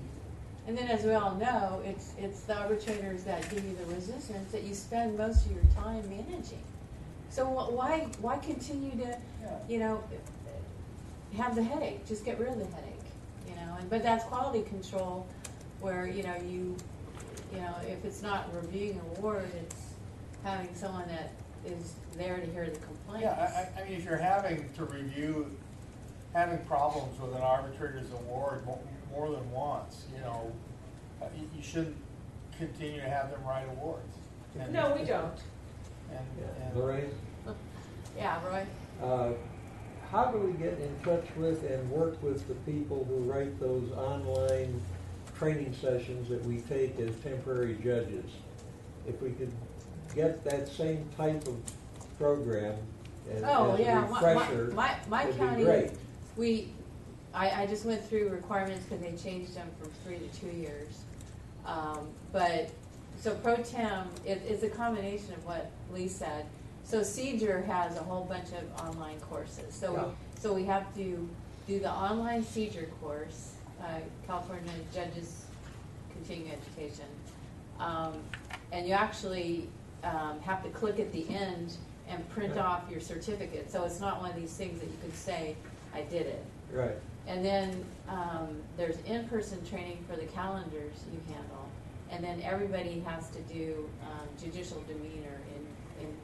So I think a combination of the same sort of structure, an online remedial, if you identify someone that's having problems with an award, after you put them on your panel, then there's got to be re-vetting if they surface as as an issue. The problem with the TJ program and the fee dispute arbitrator program is a lot of people in the TJ program, and I'm not speaking to anyone who does the program here or is a TJ on an active basis, but I suspect that the demographics are a little different and the intent is a little different from the participants. So that a TJ, a lot of them I've spoken with, they think that somehow they're going to get appointed to the bench if they just put on that nice black robe, and so they want to continue with the training and. But you can't serve. It's statutory. If you don't apply with these programs, you'll never. That's the point. That's the point I'm making. But with the arbitrators that we have in this program, there is no statutory basis for training or retraining. There's no. There's nothing. That's why I always say there's no teeth to this. But that could be a local rule. The committee could make a rule that requires that. Absolutely, it can. Yeah, that these are our requirements, and if you don't meet them, you'll never hear a case. And from the perspective, you got to think about our volunteer arbitrators. They're hearing officers, so the same qualities that you would want in a judge, or in a temporary judge, or a court of appeal justice, or a Supreme Court justice, you want in an arbitrator. Absolutely. It's the same And quality. when I sit as a vice chair and those arbitrators call me, the ones who call me to ask for certain information before they hear a case, sometimes I get called during the proceeding itself, those are the ones you want to hold on to, because even if they don't start out being brilliant, there's hope in that. It's the ones who aren't going to reach out because they, you know, when they were born, they knew everything, and there's nothing else that can be, you know, provided. So, okay, but I got a lot of information. I appreciate it. I'm going to get some stuff from Great. Isabel. I'm going to get some stuff from my, great, thank you. Okay. I'm Let's sorry, take our Rose, lunch just, break. I know we got Oh. lunch. I need, ask for a writing sample, I already wrote that note to myself. because, I mean, that's our primary problem. And I'll ask for a writing sample that they wrote. Well, of course. Because I have All right, we're off the record for our lunch break. I was watching. Are you I should- implying that some Oh, you were? Yeah. Oh, God. It's about a No, minute. It's When about I 90 was seconds. looking for a job, when I got out of law school, some of the law firms asked It for looks photos. good. I mean, And I'm I would listening send to them photos some. of Cindy Crawford.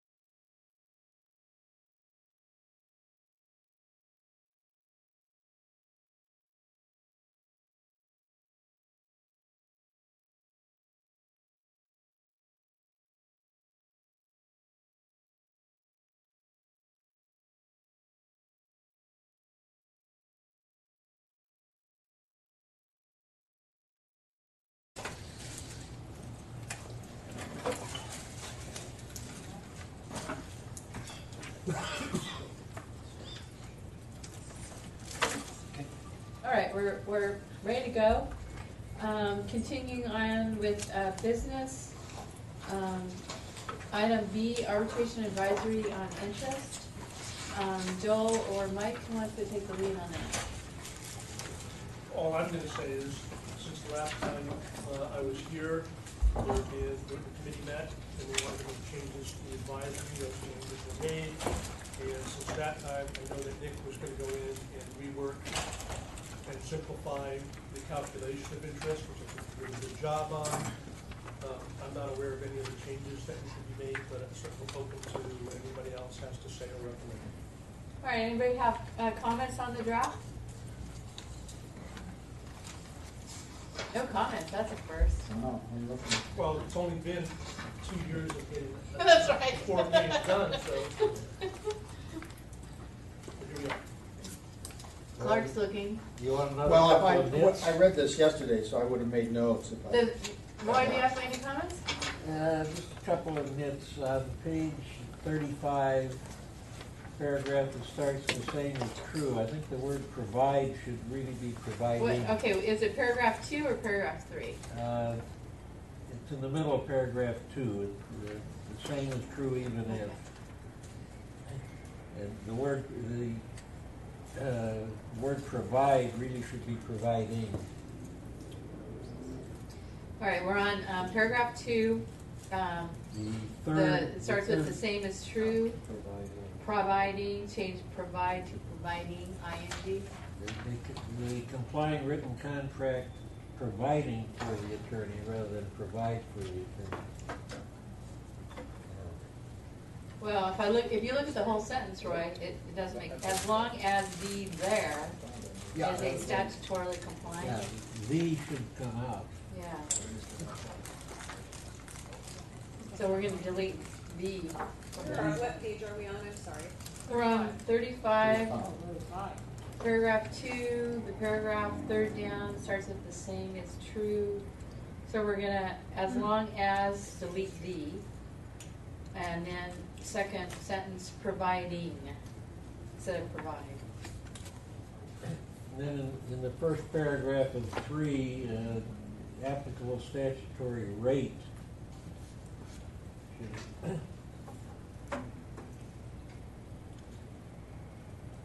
At the applicable statutory rate? Yeah. So insert. It reads now the applicable statutory is different. It should be statutory rate is different. Yeah, I don't like the then either, but looking at that. What? Yeah, delete then, or the applicable statutory rate. All right, anything else, Roy? Yeah. Last line on material page 35. We might as well go ahead and bite the bullet. CRPC 4200 should be changed to a CRPC 1.5. Well, that's a good question. The rules don't become effective, is it November 1st, Carol? Correct. So this is gonna come out before November 1st. Well, you can put and whatever that Effective is, date. which, if it becomes effective. Well, it's not if, Or Why don't we leave it as it is? But then maybe we ought to put CRPC Rule 1.5 formerly 4200, and that way they're going to look at it if they want to. Because it's going to be then we formal. wouldn't have to go back and change it. Yeah, or you but- can footnote it. Yeah, or you can footnote it. Yep. Well, we're going to be changing a lot of rule numbers Yeah. later So on. That's the one in here, that's why I discuss thought we'd do it. I mean, do we want to do the changes now or wait? Because If this is What's going to your come out thoughts? before November 1st, I don't think we should make the change. Because this is going to come out before November 1st, so we don't have those rules, that are cited under the new rule yet. It's up to you, Madam Chair. I would Yeah, change it well, now, I'm going to but open it to discussion. I'll Carol? stand. Yeah, one thing I would say is, since we know for sure there is going to be a new rule as of November 1, and this document will live after that, we may want to put in there. Carol, is your microphone on? Oh, sorry. Maybe not. Okay, sorry. What I was much saying better. is, since we know for sure this opinion will live after a rule change, and we know for sure that rule is changing November 1, we may want to reference the current rule and then do a footnote on it and say, effective November 1, new rule number. Perfect. That sound like a plan? I think that's an excellent way to handle it. All right. I know Isabel sent out an email on changes, but I think, just for clarity, I think the people that worked on the draft, you should track changes, because unless Isabel agrees to be your administrative assistant and provide your documents, we've had an issue with that in this last go-around. So either Joel or Mike has to track these changes that we've just made. Is someone doing that? Michael. Well, I am now. Who's the scrivener? I don't hear anybody. I'm doing it, but I only have the one change now, so I haven't gone through and done the other changes. So we're gonna have to backtrack and repeat what those are if you want me to do this. Okay, so let's do that, because I didn't think that was happening. All right, so, check me, Roy, or do you want to go and say what they are? So the paragraph that starts with the same is true, Oh. second sentence, Yeah, that- we're deleting the. Deleting the in the first line. Right, Wait. as long as delete the. I'm not there. Okay, you're in the document. I know. You're in bed. So go ahead, tell me what you want the sentence to As be. long as In they're in there. the first line of that paragraph, take out the, and in the second line, change provide to providing. And then in the first paragraph of section 3. Wait. Okay. I don't have the printout version of this, so I have to make my notes here.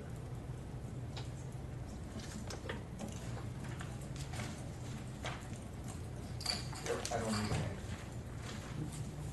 Thank you.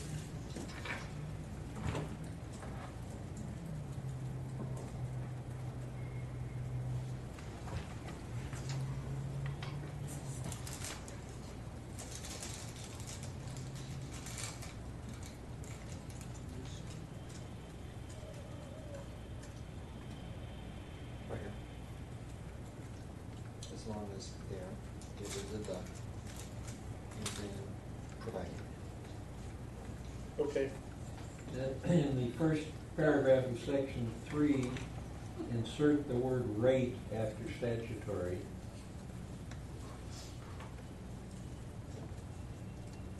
And I'm not sure, did we decide to take out then? Or? Yeah, it's or the delete then. So it would read, or the applicable statutory rate is different. where are you looking at now? Read the whole sentence to me. It's in the paren part, where it starts, or.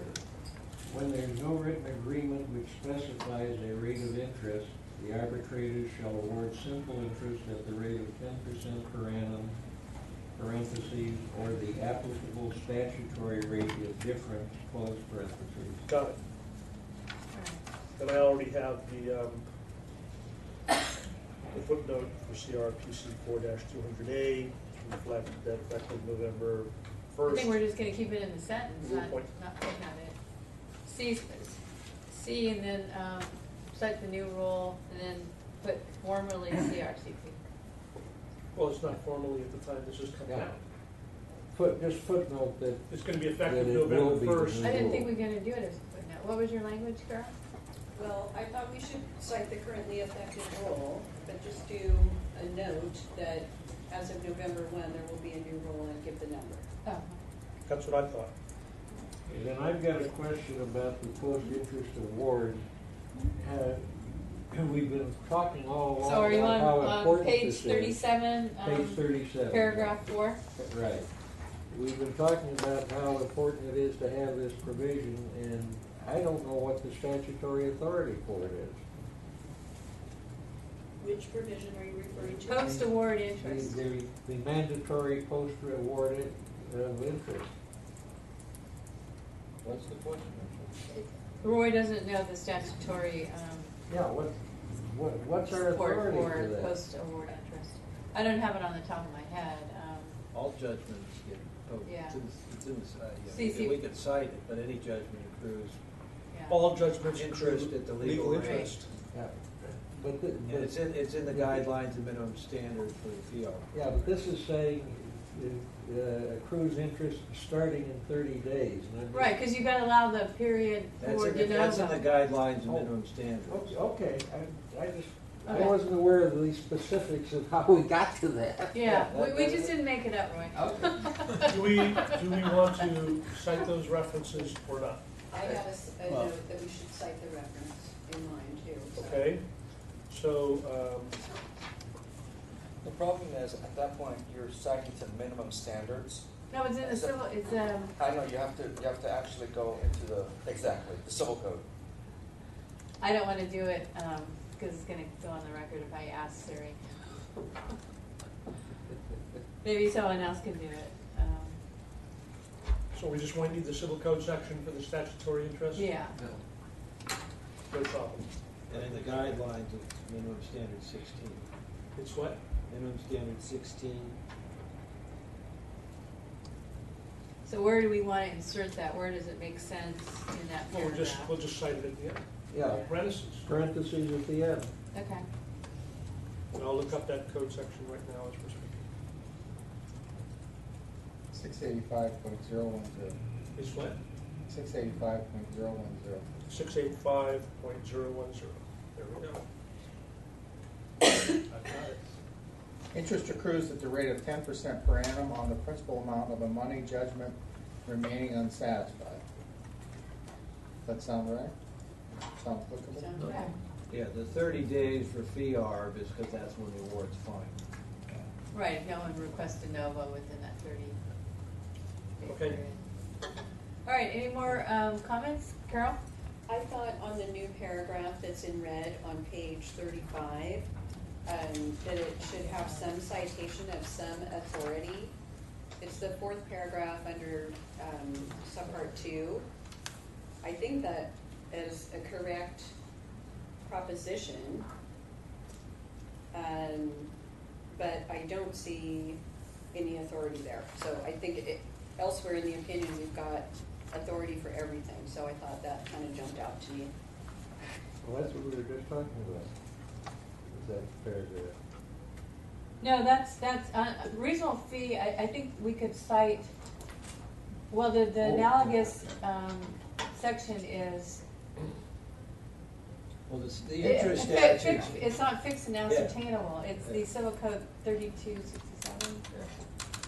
Under the code section, it's got to be fixed sum. And ascertainable. And a reasonable fee is never going to be a fixed. I think there is a case that says. Yeah, I think there is too, but So do we know I what think that it's case is? 3267.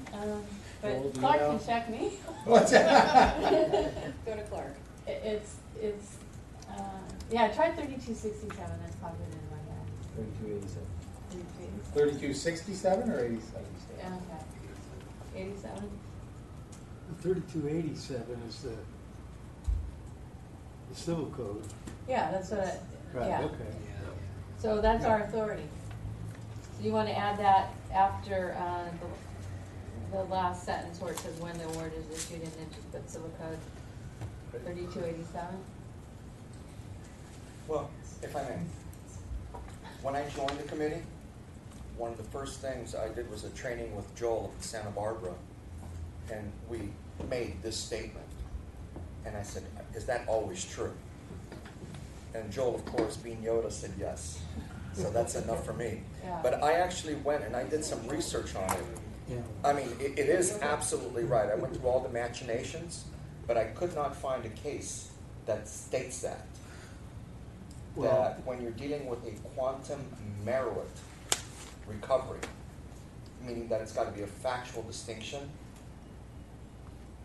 that somehow you were able to collect that interest. But it ties into the interest section that says, It your has first, to be your a first readily analysis ascertain- is what right. is the interest section that's fixed and ascertainable. A reasonable fee analysis can never jive with fixed and Yeah, ascertainable. the first sentence, 3287A, says a person who's entitled to recover damages certain or capable of being made certain by calculation, and the right to which recover, which is vested in the person, etc., is entitled to recover interest.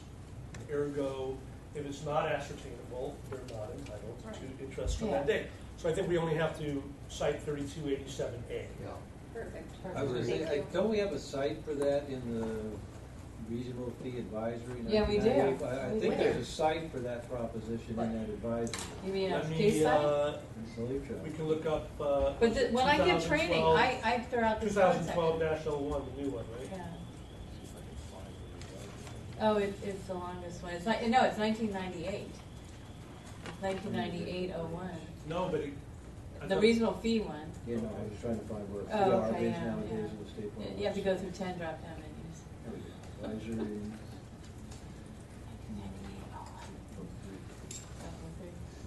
1983-01. Is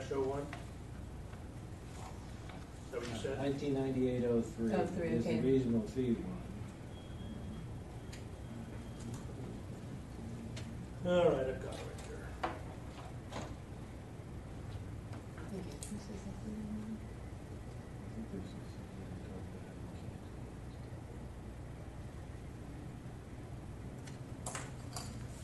we're looking, we're checking.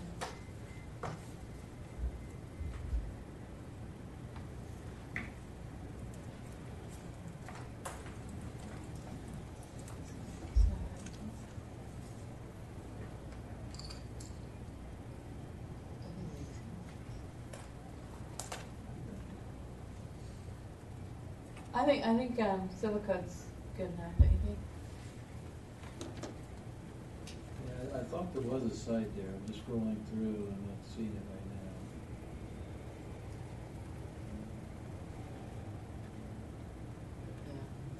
So let's just put civil code section 3287A. All right, any other questions, comments? All right, is there a motion to approve the interest advisory with the changes made? So moved. Is there a second? All in favor? Aye. So who's gonna word process that and get it to Isabel? I am, I made the changes, And then she'll put the heading on it. Where did Isabel go? Yeah. So I can take the PDF and open it up and make the changes. There's a typo on the last page so it needs to be spell checked. Where's the typo? Unconscionable. Okay. On the last Oh, you're page. right. Where's that? It's the Very last underlined word. unconscionable in the conclusion. It's the last word of the, Yep. so we need a C in there. Just put it in spell check. All right, moving right along. Agenda item C, arbitration advisory on costs. This is Joel and Ken who wants to take the lead on that one. I don't think we have anything new, so. Okay. Does that mean I'm doing it?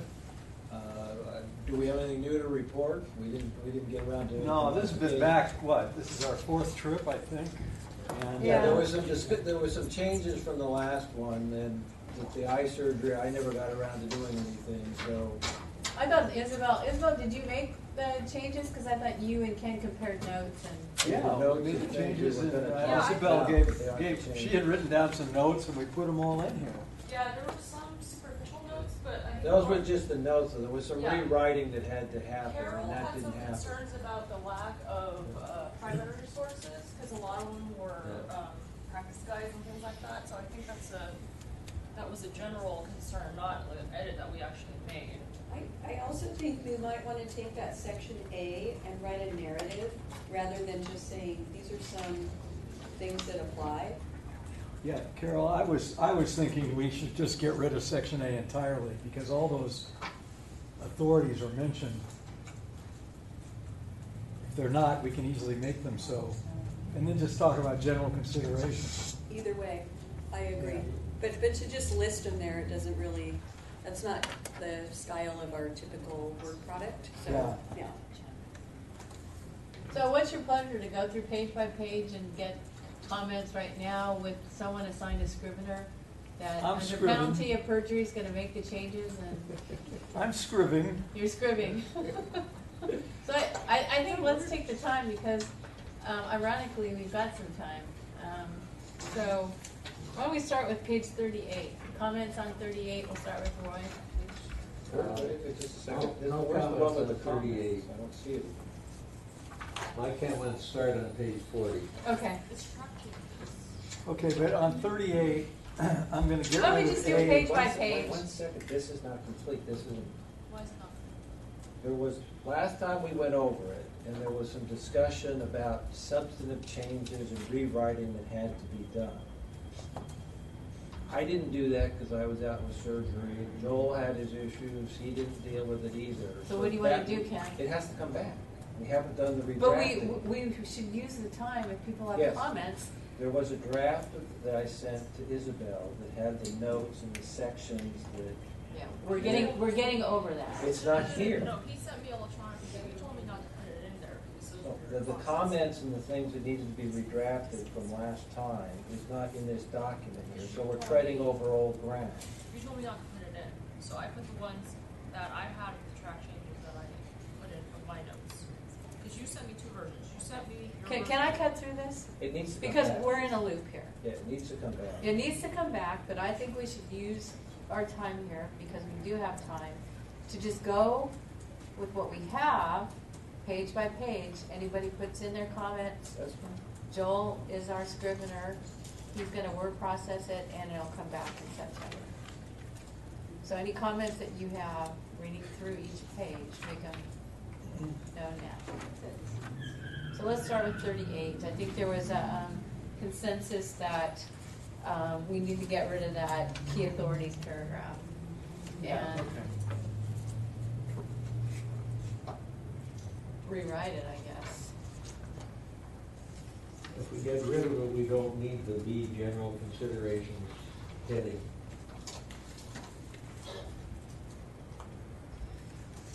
On page 38, we should have citations for the first two sentences underneath.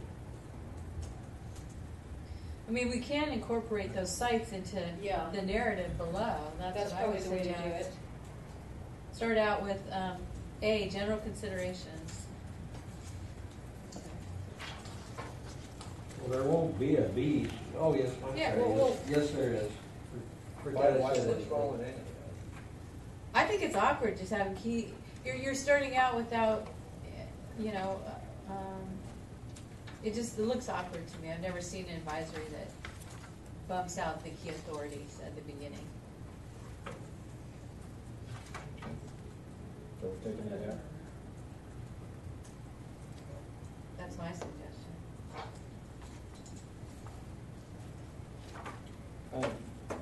Just from the top, yeah, like,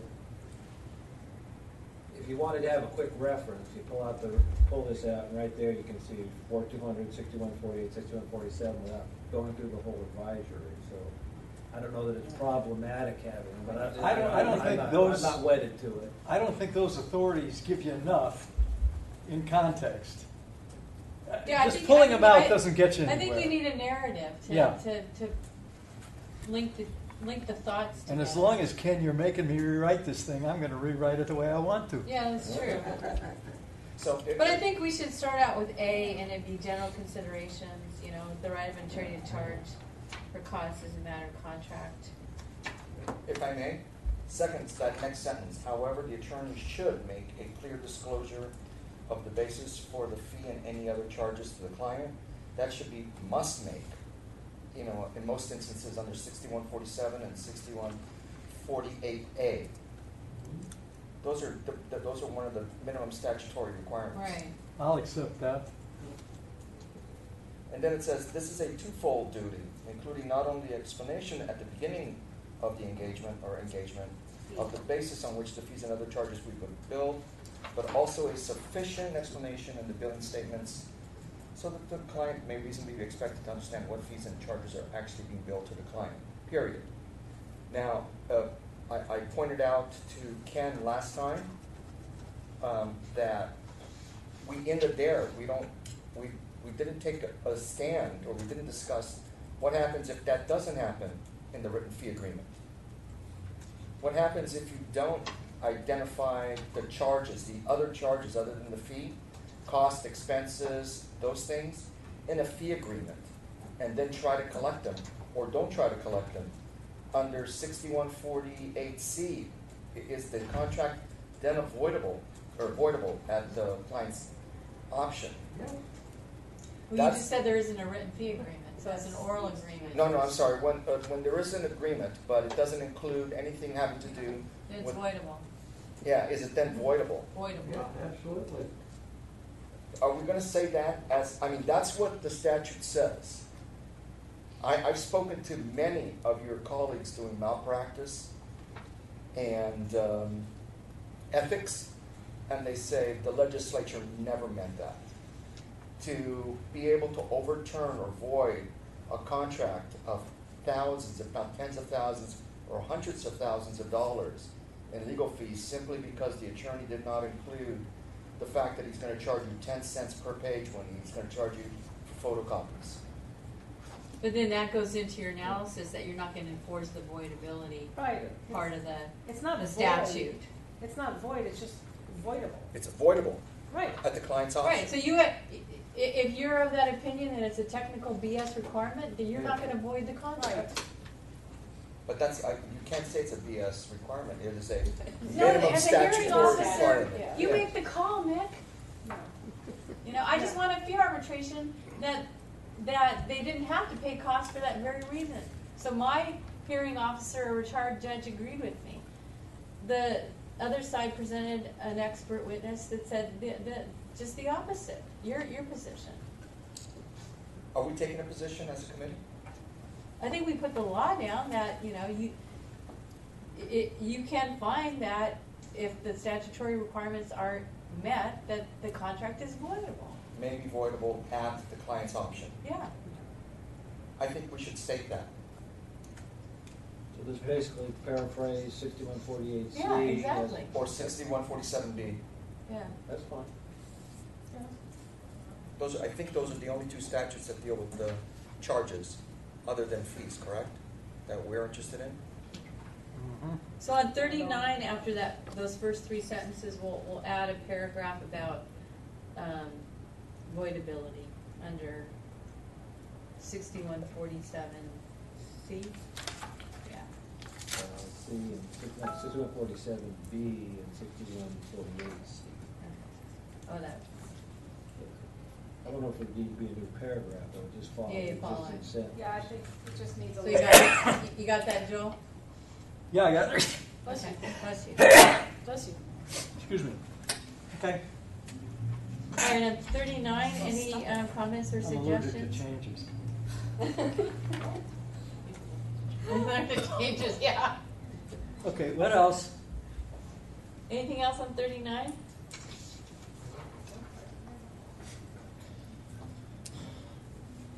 I had a question or a comment about the extensive site from the Rudder Group, which I think I heard somebody reference earlier, which is about the secondary nature of that authority. And it's a really important issue that we're addressing. But so in some places in the opinion, we seem to suggest that you can collect like photocopying charges. This quote says they're overhead, so really you shouldn't collect them. So This was what was going to be rewritten for the Yeah, last time. it's inconsistent. Oh, I already probably said this before then. You did, yeah. Yes, okay, Oh, good. we went over We that, but are replying some that's low what's ground. not on this draft here is the comments in the sections that are going to be rewritten. Okay. But let's resolve the issue. Well, So I think you have to start with, the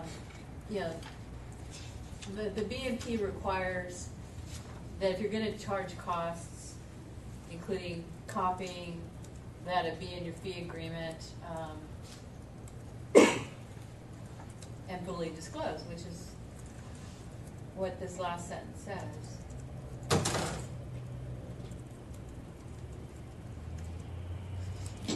But then the flip side is that some fee agreements, which I think are legitimate, subsume a percentage of the fee. And, under that analysis, that amount can't be unconscionable. So I think you could start out, this is just, off the top of my head, there are two ways that attorneys typically handle costs. They specifically provide for, an amount. Some other lawyers add a percentage of the total fee for that month. Either way, it has to be disclosed to the client and be fair and not unconscionable.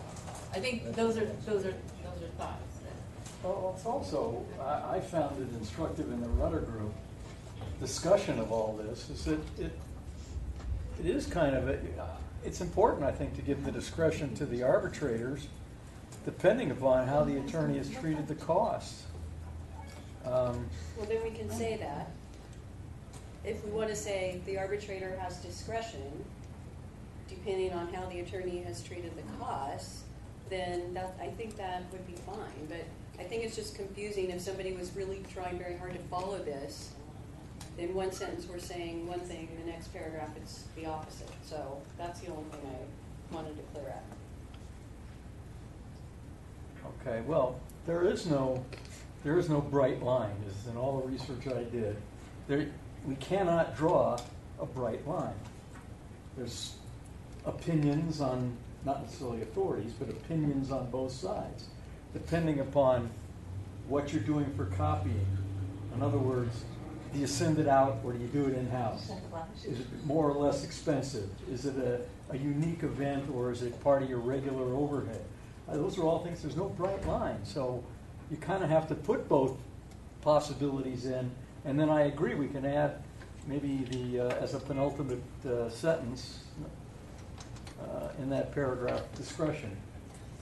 Yeah, I think if our conclusion is, there's a lot of different ways to do this. And here's what they are, and we think any of them are fine, and then if some of them are not fine, then we'll say what those are. But just so that we're not confusing people as to, what is the ultimate conclusion. You can charge for copies, or you can't. Right.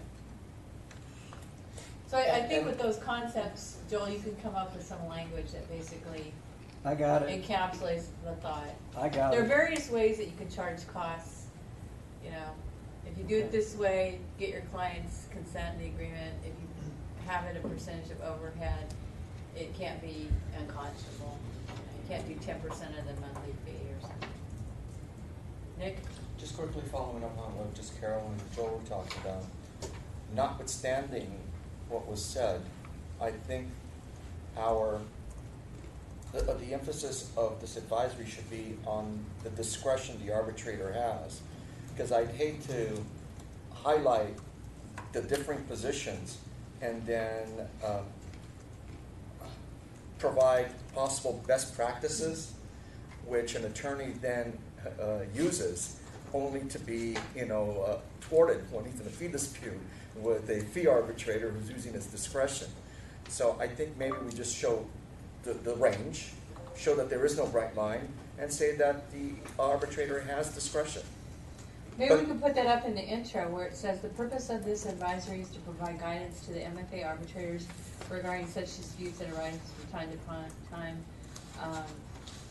But you should exercise your discretion in deciding these issues. But there are some of these things which are bright line issues. Well, that's what we have to differentiate. Yeah. Yeah. In other words, there is some absolute case authority which affects some of these things. So Those are discussed in the next section.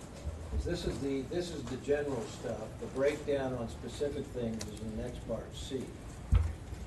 So are there any large general thoughts on 39, and then we could move on to the next page? All right, so 40, I know Roy had 40 comments. It's been over 60 years since I was a newspaper editor, but you can't take the editor out of the body.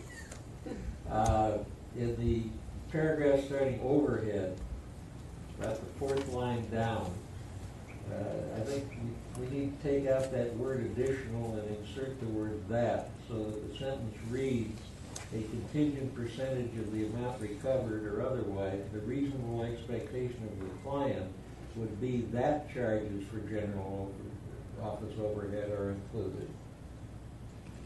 where? He's on overhead.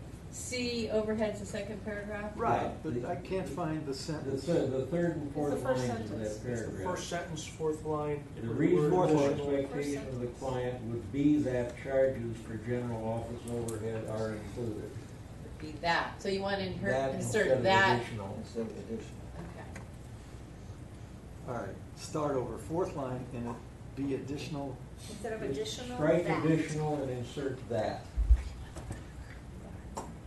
Okay, sorry, I caught up to it now.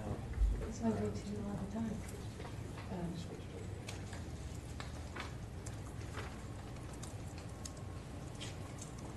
All right, any other changes on 40 or large concepts? Yeah, well, I said this before.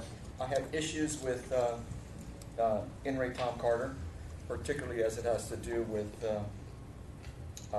general overhead, where it's not recoverable. that's predicated on the bankruptcy court's absolute discretion, irrespective of a contract, to determine what is recoverable in bankruptcy. And I'm just not sure it's very instructive in this context. And in fact, it contradicts what we just said on top. Yes.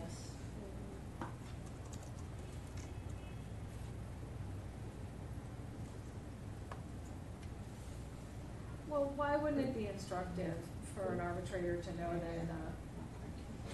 that a court has heard this particular issue in a different context, and that's how it's resolved? And that's what but see means. There's a different opinion or a take on it. Yeah.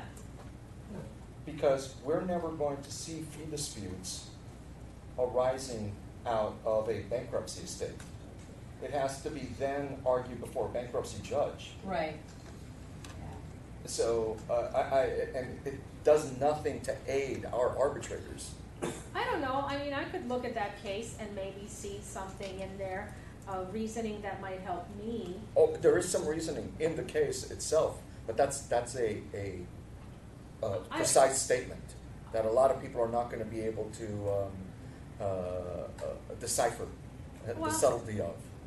Okay, I can give you that. I think some of us are denser than Well, others. Tom Carter is sprinkled throughout this. This was one of the rewrites we talked about last time. Right. It's not on this draft. Right. But that's my observation. I've only done one fee dispute out of a bankruptcy estate, and it was through LACPA, and it was a referral from the bankruptcy judge. But throughout my entire award, I kept saying, this is what it would be under state court.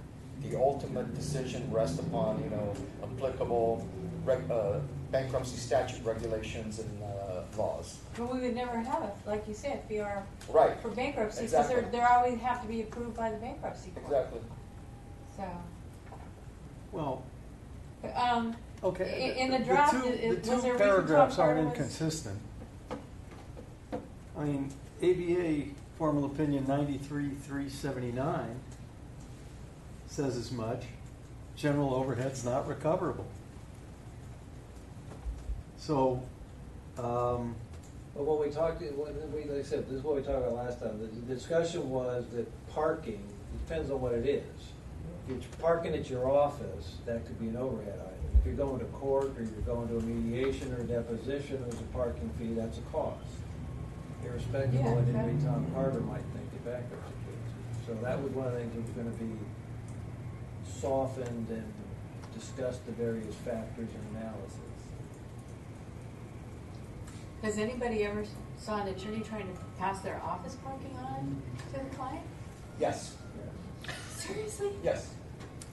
Large firms, when they bring in a bunch of subcontractors for document reuse, they itemize parking, office space, lunches, off-site facilities, and it's in the contract because they anticipate that that's what we're going to do when you take on these cases.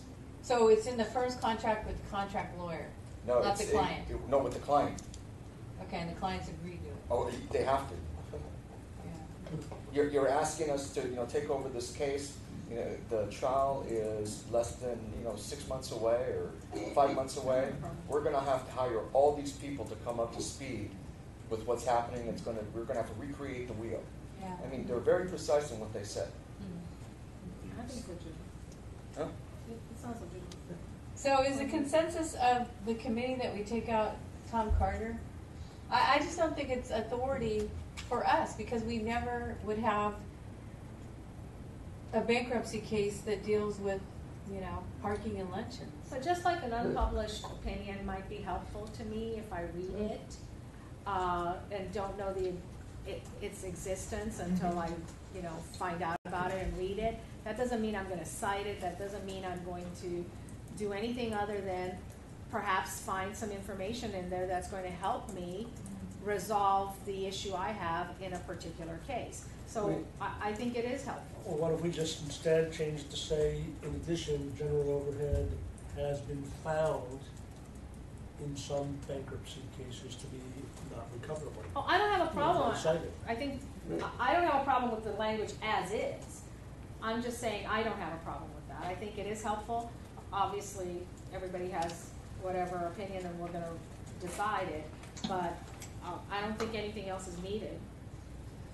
I think the most efficient deal with Tom Carter is to just have a general statement that the arbitrator might wish to consider the reasoning in Tom Carter regarding what constitutes general overhead. Yeah, that's a good suggestion. Better. Clock's hand was up and then Joel. It's not I mean, we cite bankruptcy opinions in a lot of the advisories, including, I seem to remember the reasonable fees or bill padding. Mm-hmm. So it's not uncommon to do that. In fact, I think there's there's a lot of billing and cost analysis in those cases that's very helpful, fee arbitration. So Yeah. I don't think there's anything wrong. I like with the citing. way that Roy suggested it, sort of, it may be helpful in your analysis and Yeah. cite it. That's not the case, but the reasoning in the case. Right, right. Yeah. So Joel, you got that? Yeah, I've got it. But I also want to Don't point agree out, with that. I was just informed by an eminent attorney's fees expert who testified recently that And his name is Joel Mark. no, you're fishing You're too listening to hard. voices in your head. No, the point is this: is that we all the time, when you give reasonable value opinions, as an expert, and Mike was sharing with me that he did recently as well, is you do look to cases that do not involve direct attorney-client disputes. You look at fee shifting. What does a court consider to be reasonable to shift from one side to the other? And you'll find references like this. And Tom Carter is one of them. And it's well reasoned, in my view. So I don't think we should shy away from giving it a but see. Yeah, I agree. Because it's a but see. All right, any other comments on 40? All right, 41. You want a real nit? Sure, you're the nit guy. Such charges may be properly billed. Okay, where are you first? Second paragraph. Messenger services? Messenger services. Such charges may be properly billed, I think is better English than billed properly. May properly be billed? May be properly billed. Yeah, maybe properly. Just switching those two words. I don't like properly. Why do we need properly? Maybe billed, yeah. Unless it's more. Yeah. Maybe billed. Then we don't have to call up my old English teacher. Yeah. And I Okay. don't use passive voice, but a lot of people here do, so. Yeah. All right, anything else? Okay. Anything else on 41? Ken? And I'm warning you, this is your last chance. Yeah, I'm not I getting this know. back again. Yeah. Well, I'm other than the stuff we discussed last time, the photocopying one was going to be No, there's no redone. others than we discussed. It's not on, we were going to redo the photocopying along with what we had earlier and soften it up and talk about the various factors. That's on the thing that I sent to you and to Isabel. Those are the notes from last meeting.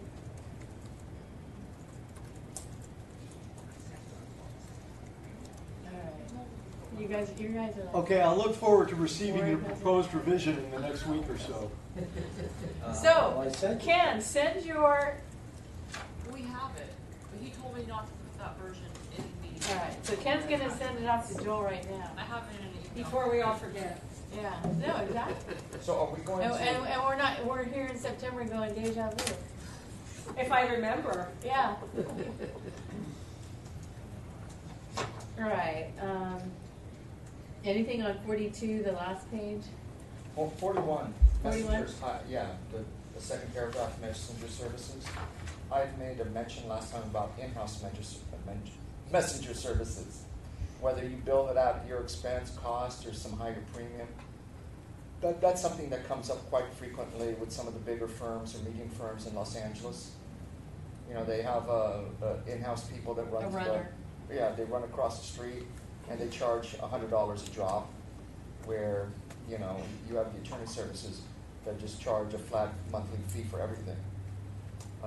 So whether or not we take a stand on that. I think we leave it up to the arbitrator that's hearing the case. Or which case?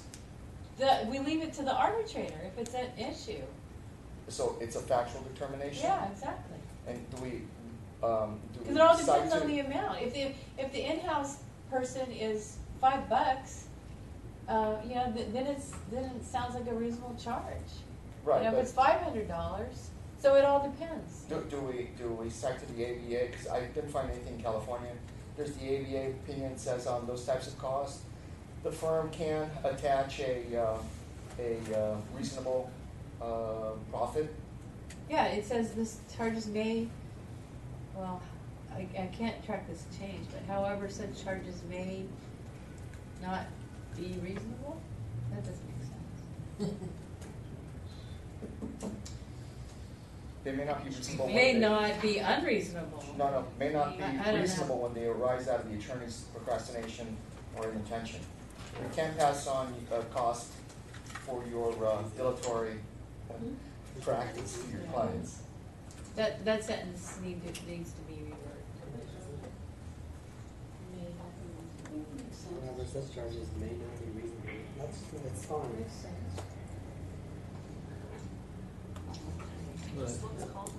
That does have a, you know, that there is some kind of weighing that goes on there.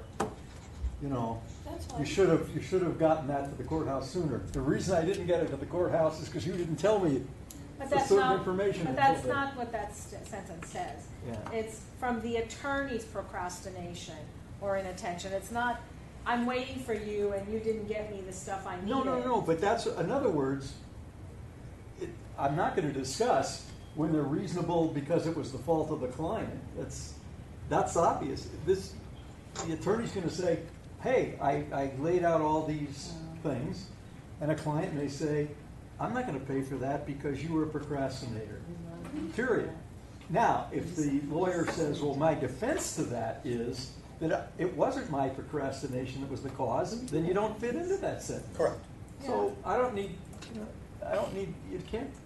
you don't have to make the case on both sides of every issue here. Oh, no, that's not what I was saying. Well, that's what Annie was saying. Oh, okay, yeah. That's not what I was saying either. We all agree with you, Joel. Yeah. No, we do. You're 100%. So, Good sentence. Kumbaya has broken out. Okay. Yes. Good sentence. All right. Now, just for the record, Ken Bacon has just sent you his email that has his changes in it. Just for the record, I didn't just send you. Sent it before, but I can send it again. Do you want to share that with me as well, or is that prohibited? I don't know whether I did or didn't. Let me see. So that's the trouble. I got nothing. We're in a meeting, so there's no BK violation. We're in a meeting. I will forward that to both of you. Thank you.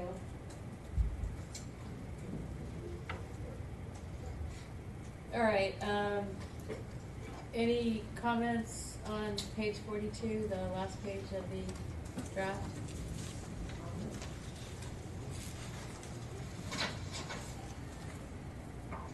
Did we change C to B on page 40?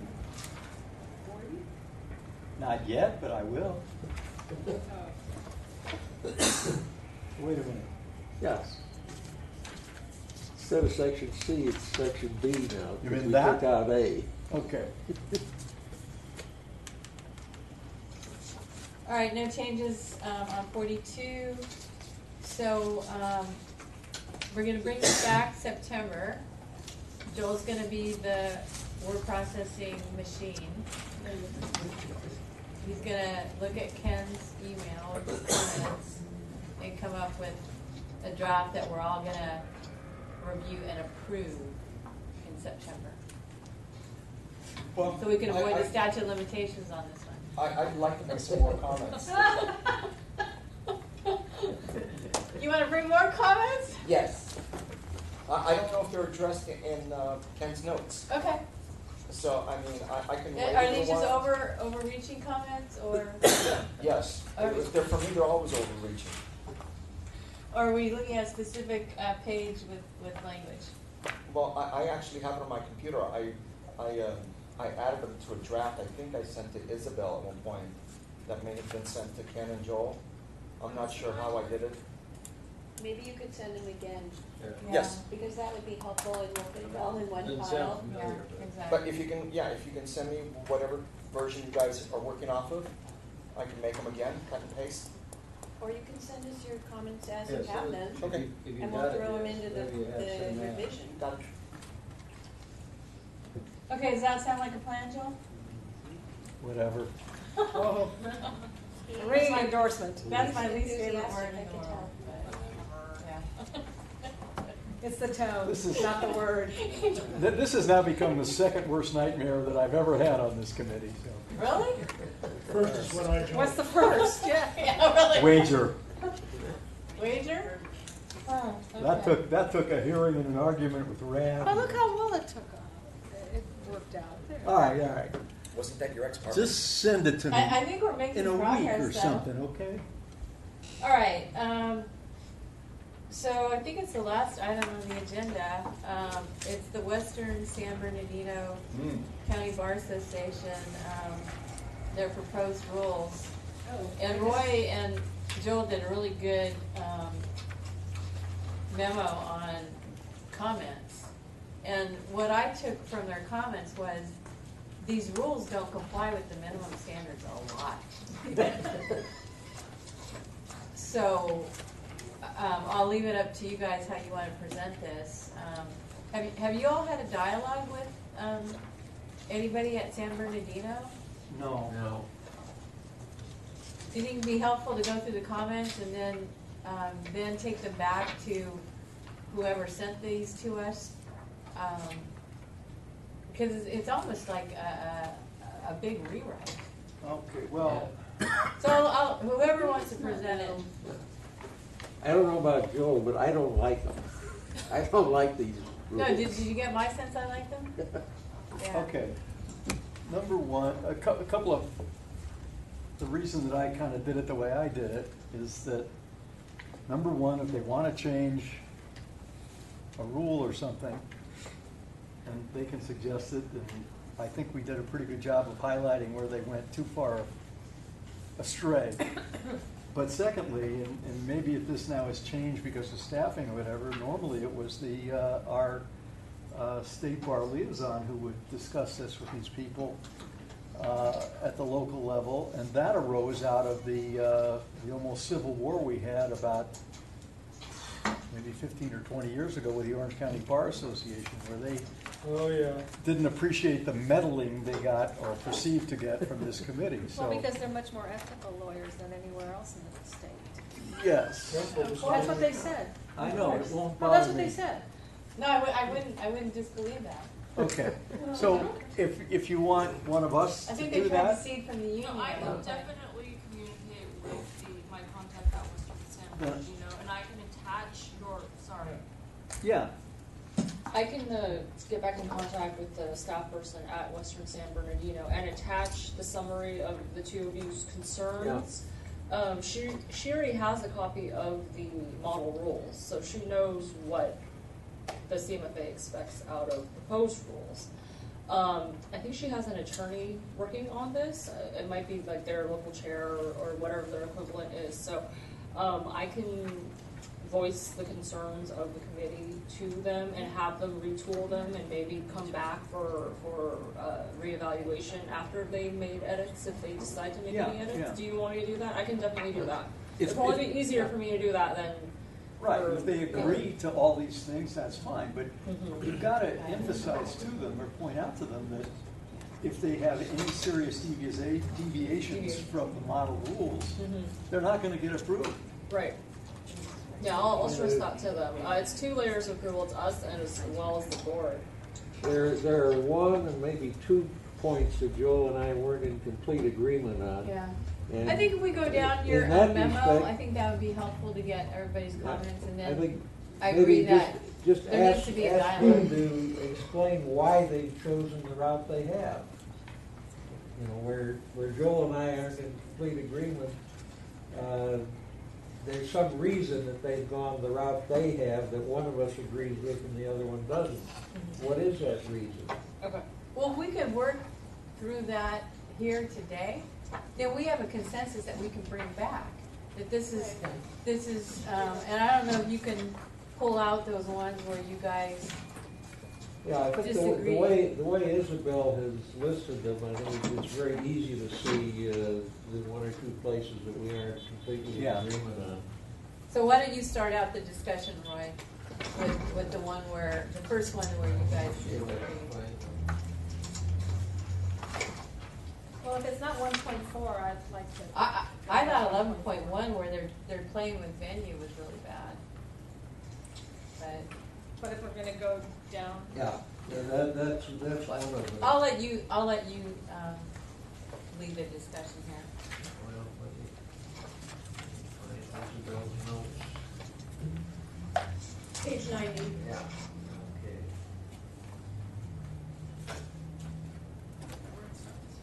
I don't know, isn't that what we're talking about?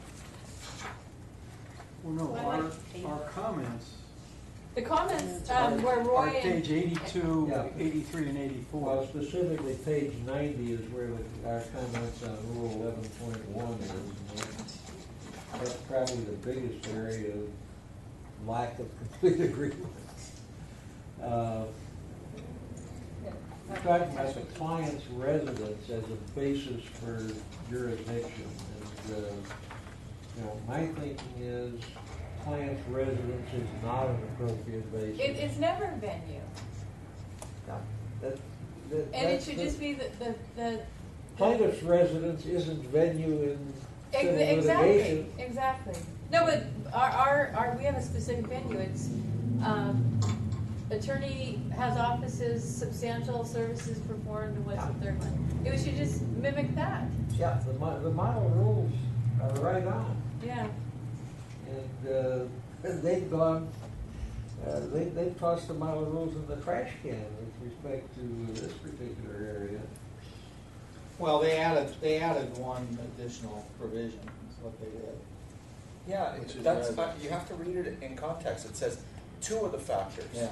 So it's the client can reside in the county, plus the case is either in the county or the attorney had an office in the county when he provided the services. So you take up your thing. Let's say I hire, I live in the county and I hire an attorney in the county to do work for me in a case that's venued in Shasta. And he's got to go fly up to Shasta to do it. And I've got a fee dispute arising out of that. I should be able to do that in San Bernardino. That's what you're saying. Because you live there. And so does the attorney. The contract was entered into in San Bernardino, and he's got a presence there. I shouldn't have to go where the services are being rendered, Shasta, in order to address my fee dispute. Venue should be per the model rules. Period. And this is not venue, this is jurisdiction.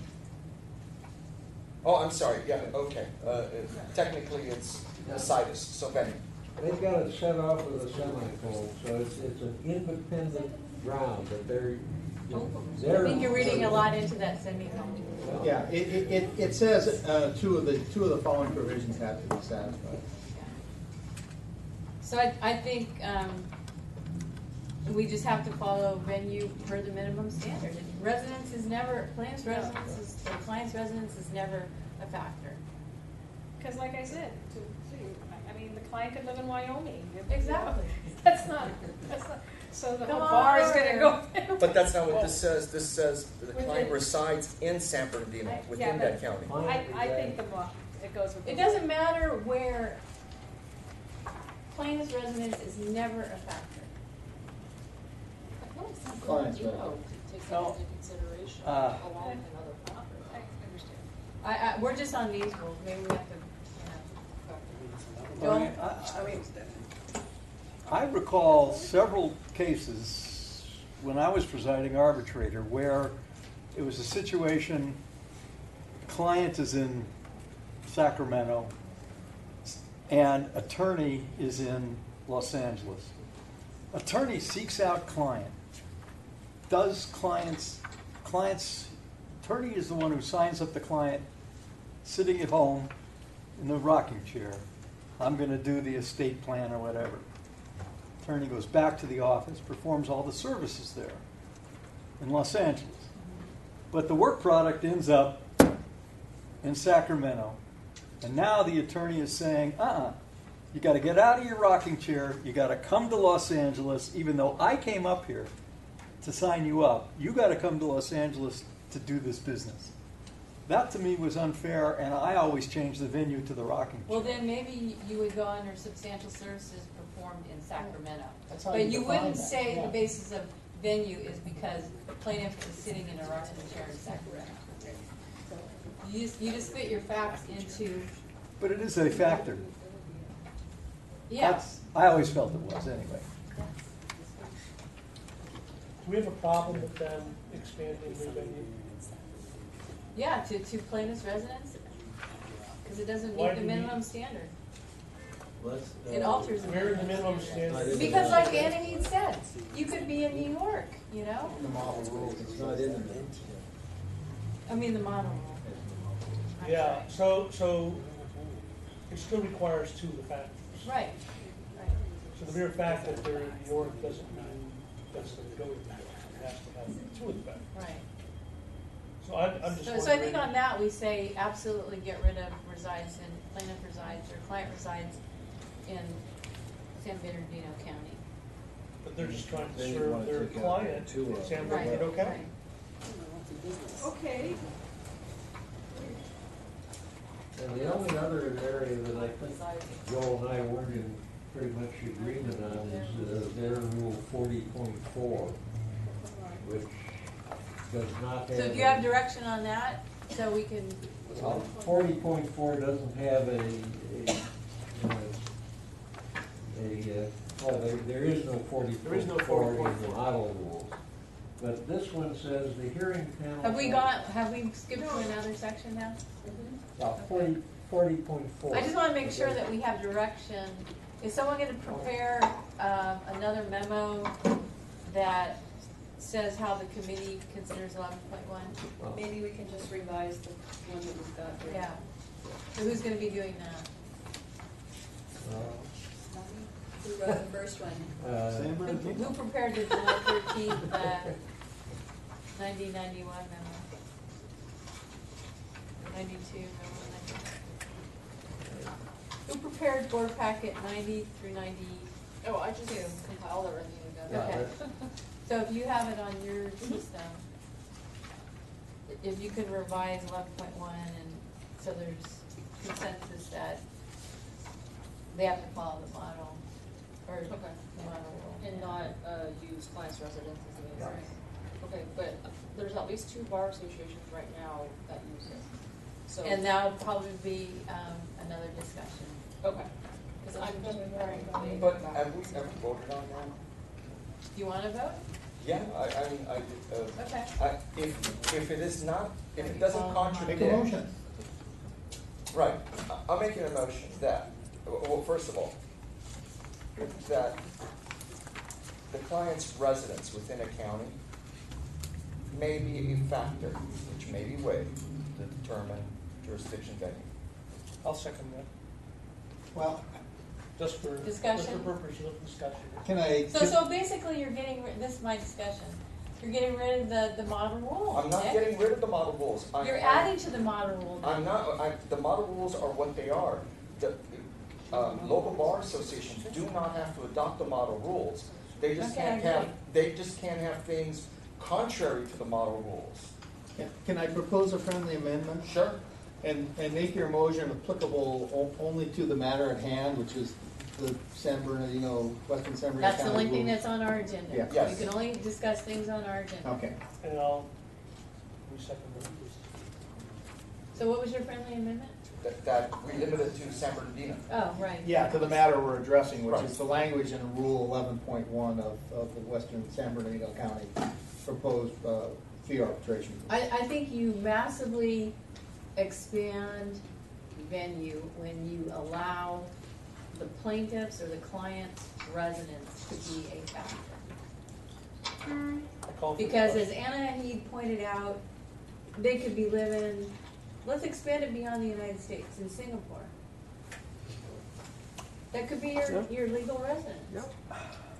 Has to take You've two opened up a according to that. Pandora's box, a can of worms, whatever you want to call it, when you allow that as a factor. I'm just going through, that extreme example, just following up on Joel.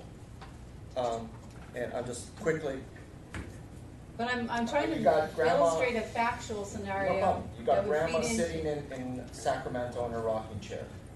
And she's got property in Los Angeles. And she's got to do something with it. An attorney knows, reaches after her, gets the contract signed, does all of the work, everything in Los Angeles, and now there's a fee dispute. Are you going to force grandma to go down there? Yep. Even you are? Yep. I mean, think about it. I don't think we have enough facts. Who's making money? Where is the burden? The burden is on the attorney that he's done everything right. He's reaching out to client. Yeah. I mean, So- there are provisions for that. I mean, grandma could appear by phone or Yeah. otherwise. Right, and you could use those facts to come to the conclusion that substantial services in preparing estate planning documents occurred in Sacramento. She probably signed them. I mean, it's so fact specific. But what you're doing is you're focusing on the model rules. What I am saying is that this additional factor gives the arbitrator the ability, or the program administrator, whoever's going to have to do this jurisdiction call. No, I understand your point. I just All haven't right, up to so date. I won't restate it. Yeah. I'm not focusing on the rule, I'm focusing on the reason for the rule. Yeah. Okay. And that's why you don't have venue in a regular civil case where the plaintiff resides. Exactly. Keep in mind that 6200D trumps the minimum standards and the model rules, and it says that the committee designated by the board shall ensure that local program rules provide for a fair, impartial, and speedy hearing and award. Now, if getting grandma under the circumstances that I faced in that case, out of the chair, to fly to Los Angeles with her oxygen bottle, to take care of the whole hearing, that seemed to me to be terribly unfair. Right, and that's why I would say substantial services were performed in Sacramento. So I So I sent it think to we need Sacramento. to take a vote on this one. So Nick's motion is to include the plaintiff's residence In this as rule, a ground 11.1, for only for this. ground for venue for San Bernardino County rules. Yes. All in favor of that, raise your hand. Not enough. Hold on, Nick, Joel, and Fish, that's it? Nick, Joel, Can the PA vote? You can't vote. All right, I'll oppose. all right.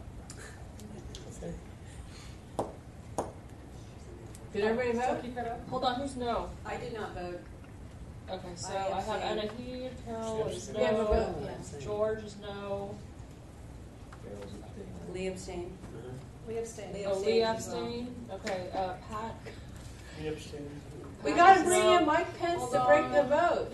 Okay, Clark Because is we have no, abstainers. Lee's abstained? Alright, Lee abstained, Lorraine is no, and then Roy is no, okay. So we have a majority either way? Yeah, so it's 4 for yes, and the rest is no, and there's only 13 members here today. No, there were 3 abstainers. Oh, Let's get the no vote, because we need the no vote. okay. 3 abstainers. No, but you said the rest was. Yeah, so for no, I have Anahid, Carol, George, Pat. Carol abstained. No, Carol abstained. Carol Correct. abstained? You need Correct. So 7. Lee You abstained need too? 7 to carry it either way. They don't care about grandma. You need 7 to carry it either way, or it's a deadlock. Okay, the problem is I have a lot of people out today. Okay, so Ken, so Ken is yes, Anahid is no, Carol abstained, George is no, Michael is yes, Pat is no, Joel is yes, John is no, Nick is yes, Clark is no, Lee abstained, Lorraine is no, Roy is no. How many The no's? no's have it. 1, 2, 3, 4, The no's have it. 7. Okay, 7 no's. 1, 2, 3, 4 yeses. No, but. Wait, No. what's the So- parliamentary so the rule on motion where does you, not you carry. What's the with total number abstentions? voted? Well, seven 11. out of You 13 mark the is a abstentions. majority no. Yes, yes. You subtract the Majority. extensions for the majority? No. Majority. There's 13 people here, Okay. 2 So you have 7 abstentions, no's, so you it's have- out of 11. So 7-4, no. The motion does not carry. Well, no, that's not, we had 3 abstentions. 2. If you had 13, Minus 2 No, is 11. 11. I thought there were People 3 voted abstentions. to How Three many people had lawyers does it abstained. take to figure out a This is why we vote? went to law A school. majority. More than we have in this room. Yeah, Seven is a majority of 13. So, And we're on no. videotape. No, okay. The chair determines the motion does not carry. Okay, so the recommend, or the committee position is not to use all that. Yeah. Well, All right, moving on. no, There's no. no, I No, no. recall No, no. somewhere when I was a parliamentarian for a nationwide organization, Back in the dark ages. that you've got to do something with extensions when you talk about a majority vote. You mean abstentions? Abstentions. Okay, so. Did I say extensions? Yeah.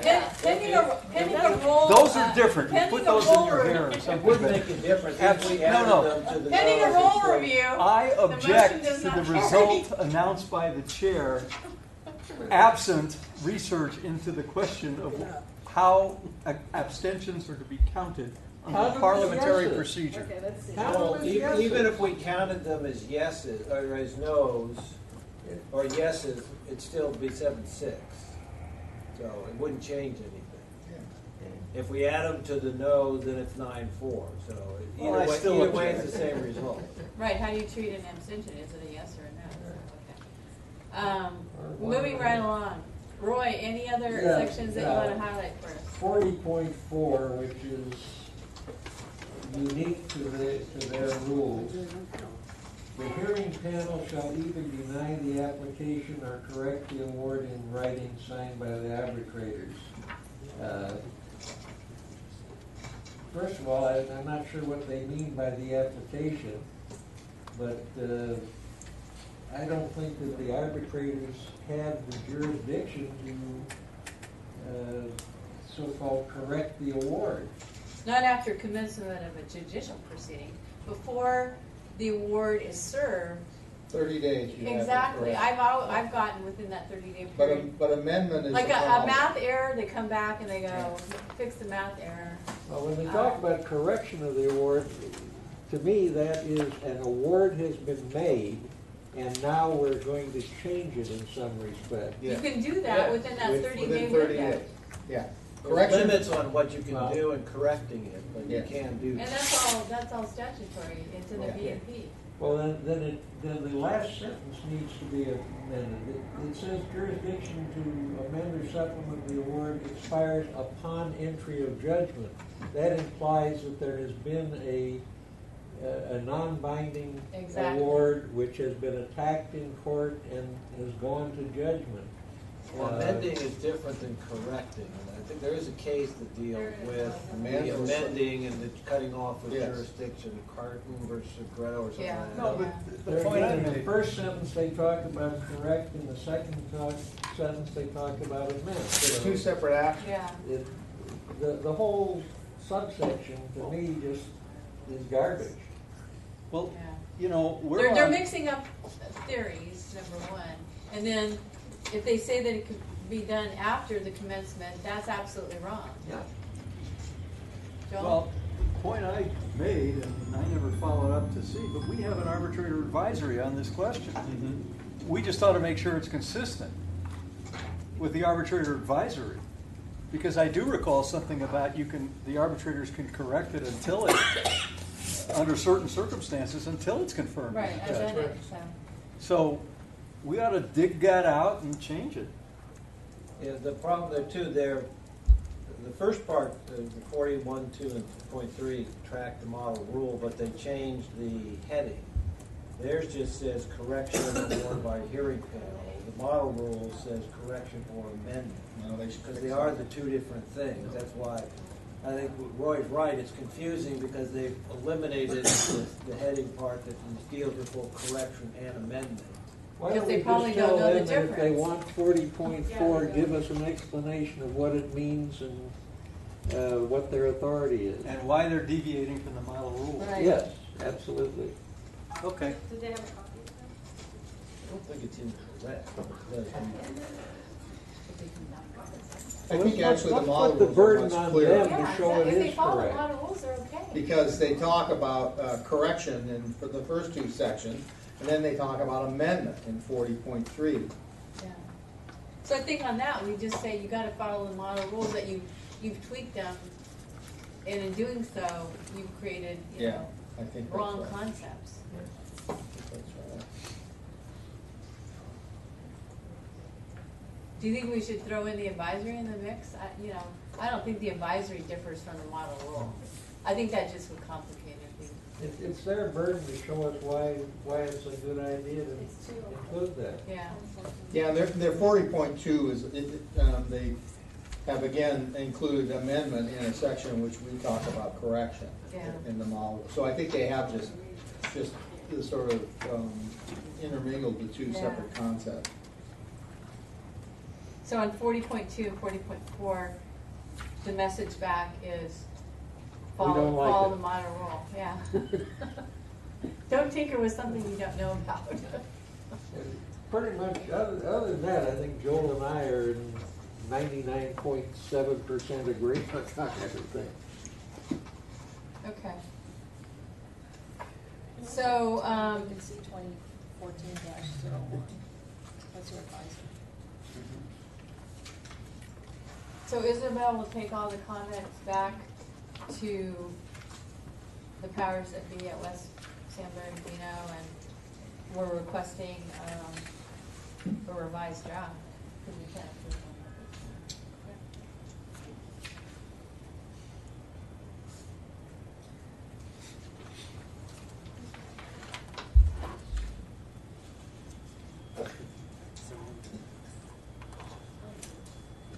All right, I believe we're done with all the items under business. It's not on the agenda, but I'm just gonna throw it out. Any new business, anything that anybody has a yearning to attach as an agenda item for our September meeting? So I think what we're taking back on September are finalized arbitration advisories on interests, costs, West San Bernardino rules, combined revised filing fee and mediation rules for San Mateo, and then get some structure on arbitrator quality control. Should we wait, Carol and Roy, to actually have the new rules come out in November to start working on that? Or do you think I we wouldn't can wait because it's gonna be quite a big job, it looks like, just Yeah. because when we were talking about it, this is what we discussed. And we probably will want to make some tweaks to the form fee agreements that the committee did that are on the State Bar's website. And then probably we'll need to revise the training to the extent it references the old rules. So we have basic now and advanced. And then to try to revise our arbitration advisories to reference the correct rules. And it's not that big of a job, conceptually, it's not too bad to change the numbers. But in many cases, the actual wording of the rule and the content of the rule has changed in some cases.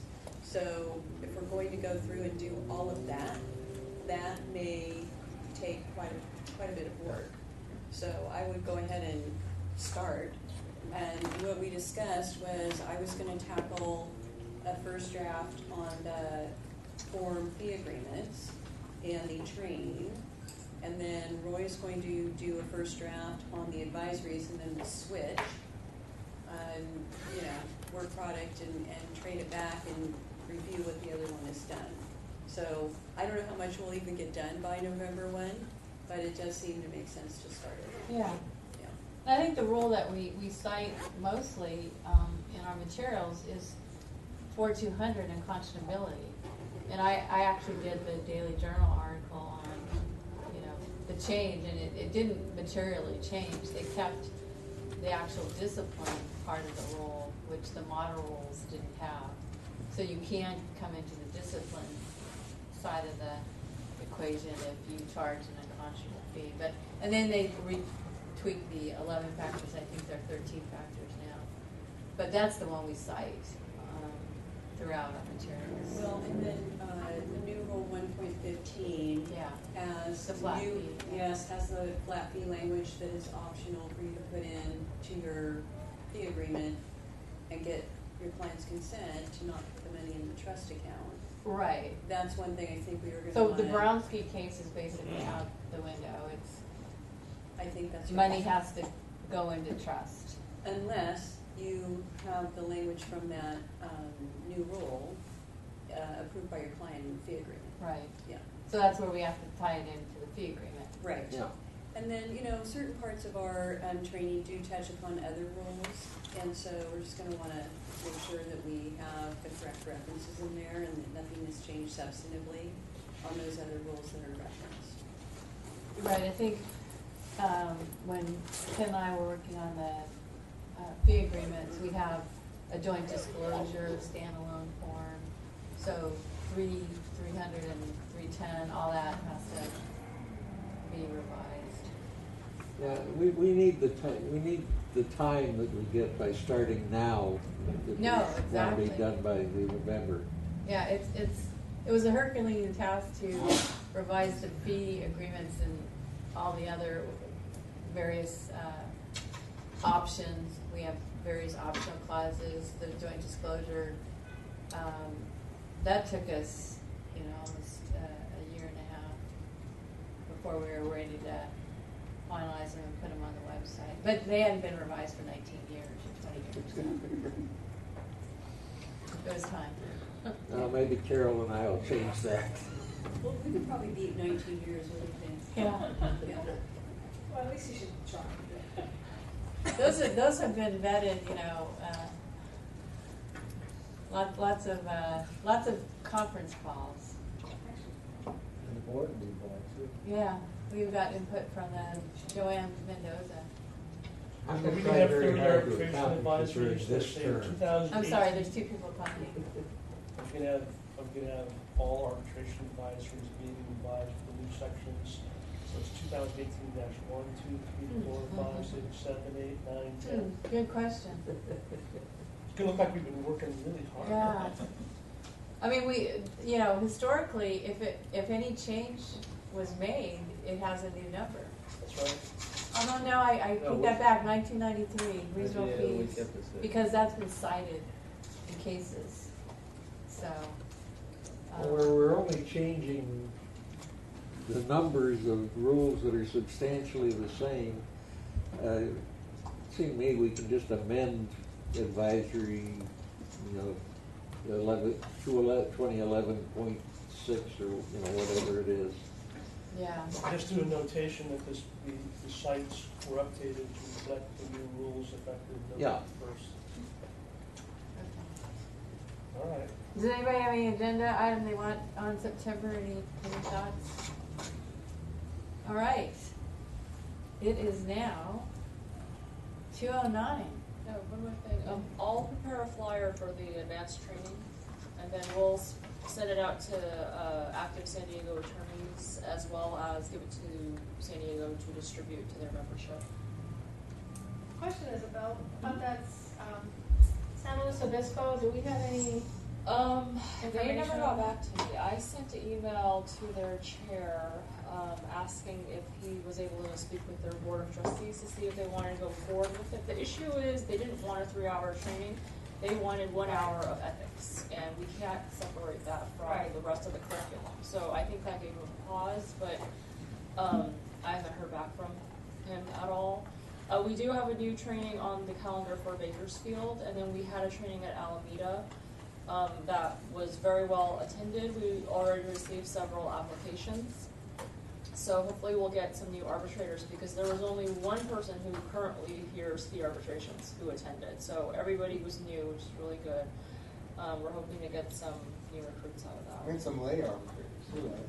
Yeah, we received an application from a lay arbitrator, so we did get some interest. There were some genuine, questions, I thought, and there was good discussion with some of the attendees. So thanks, George, John, and Clark for doing that. So if you want to add anything onto your my staff report. We sort of got hijacked by Appendix I. Yeah, so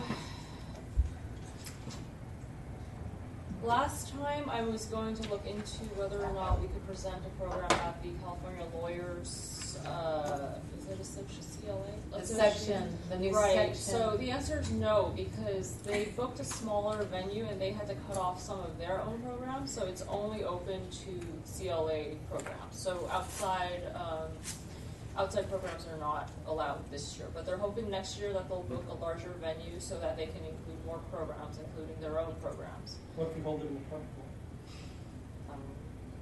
It's at the same hotel that they had it last year, and you attended it. Yeah, It's same that place. that Last year was Hyatt pretty out crowded. on Mission Bay. Oh, was it? Yeah, I don't. That's what Maybe they got a told me. smaller conference room. Yeah, I mean, they had an area, and Let's it go out in a was boat. pretty congested there. Okay. Well attended, I don't know why they downsized. It's not open to non-CLA programs this year, so maybe next year. No stats? No stats, well, Are we batting 1,000? well, I filed a motion earlier this week, so that's pending. I think the attorney's a no-show though. She didn't pay her dues, she didn't report MCLA, so I'm not really expecting anything on that, but that's pending. Oh, and you should watch the board meeting next week, because Richard will be giving his oral report on the status of appendix I. Could you send us an email to Ash with the date and time of that, even though it's online? Yeah. So is the September meeting our last meeting for this year? Yes, or- it's the end of the committee year. We don't have anything scheduled yet because we For don't know December. what's going to happen. Yeah, so. Yeah, and I was thinking it's going to be my last meeting, so last year we had sort of a cocktail party at the hotel across the street. So I'm going to send out a invite to all of you. So if you want to just plan your travel plans, there's this really cool second floor rooftop. They call it rooftop. It's really on the way. But they've since a boutique hotel took over the hotel that was there. It's called Hotel Republic, and at least on their website, they revamped the bar. It looks really, really cool. So, join me for drinks and hors d'oeuvres after our meeting on the 14th. So we are adjourned. Early. Joel. Recognizing that we've adjourned, can we have a final report from the baseball subcommittee? Oh, yeah. This is off the record. No, Yeah, I'm thinking of Doug.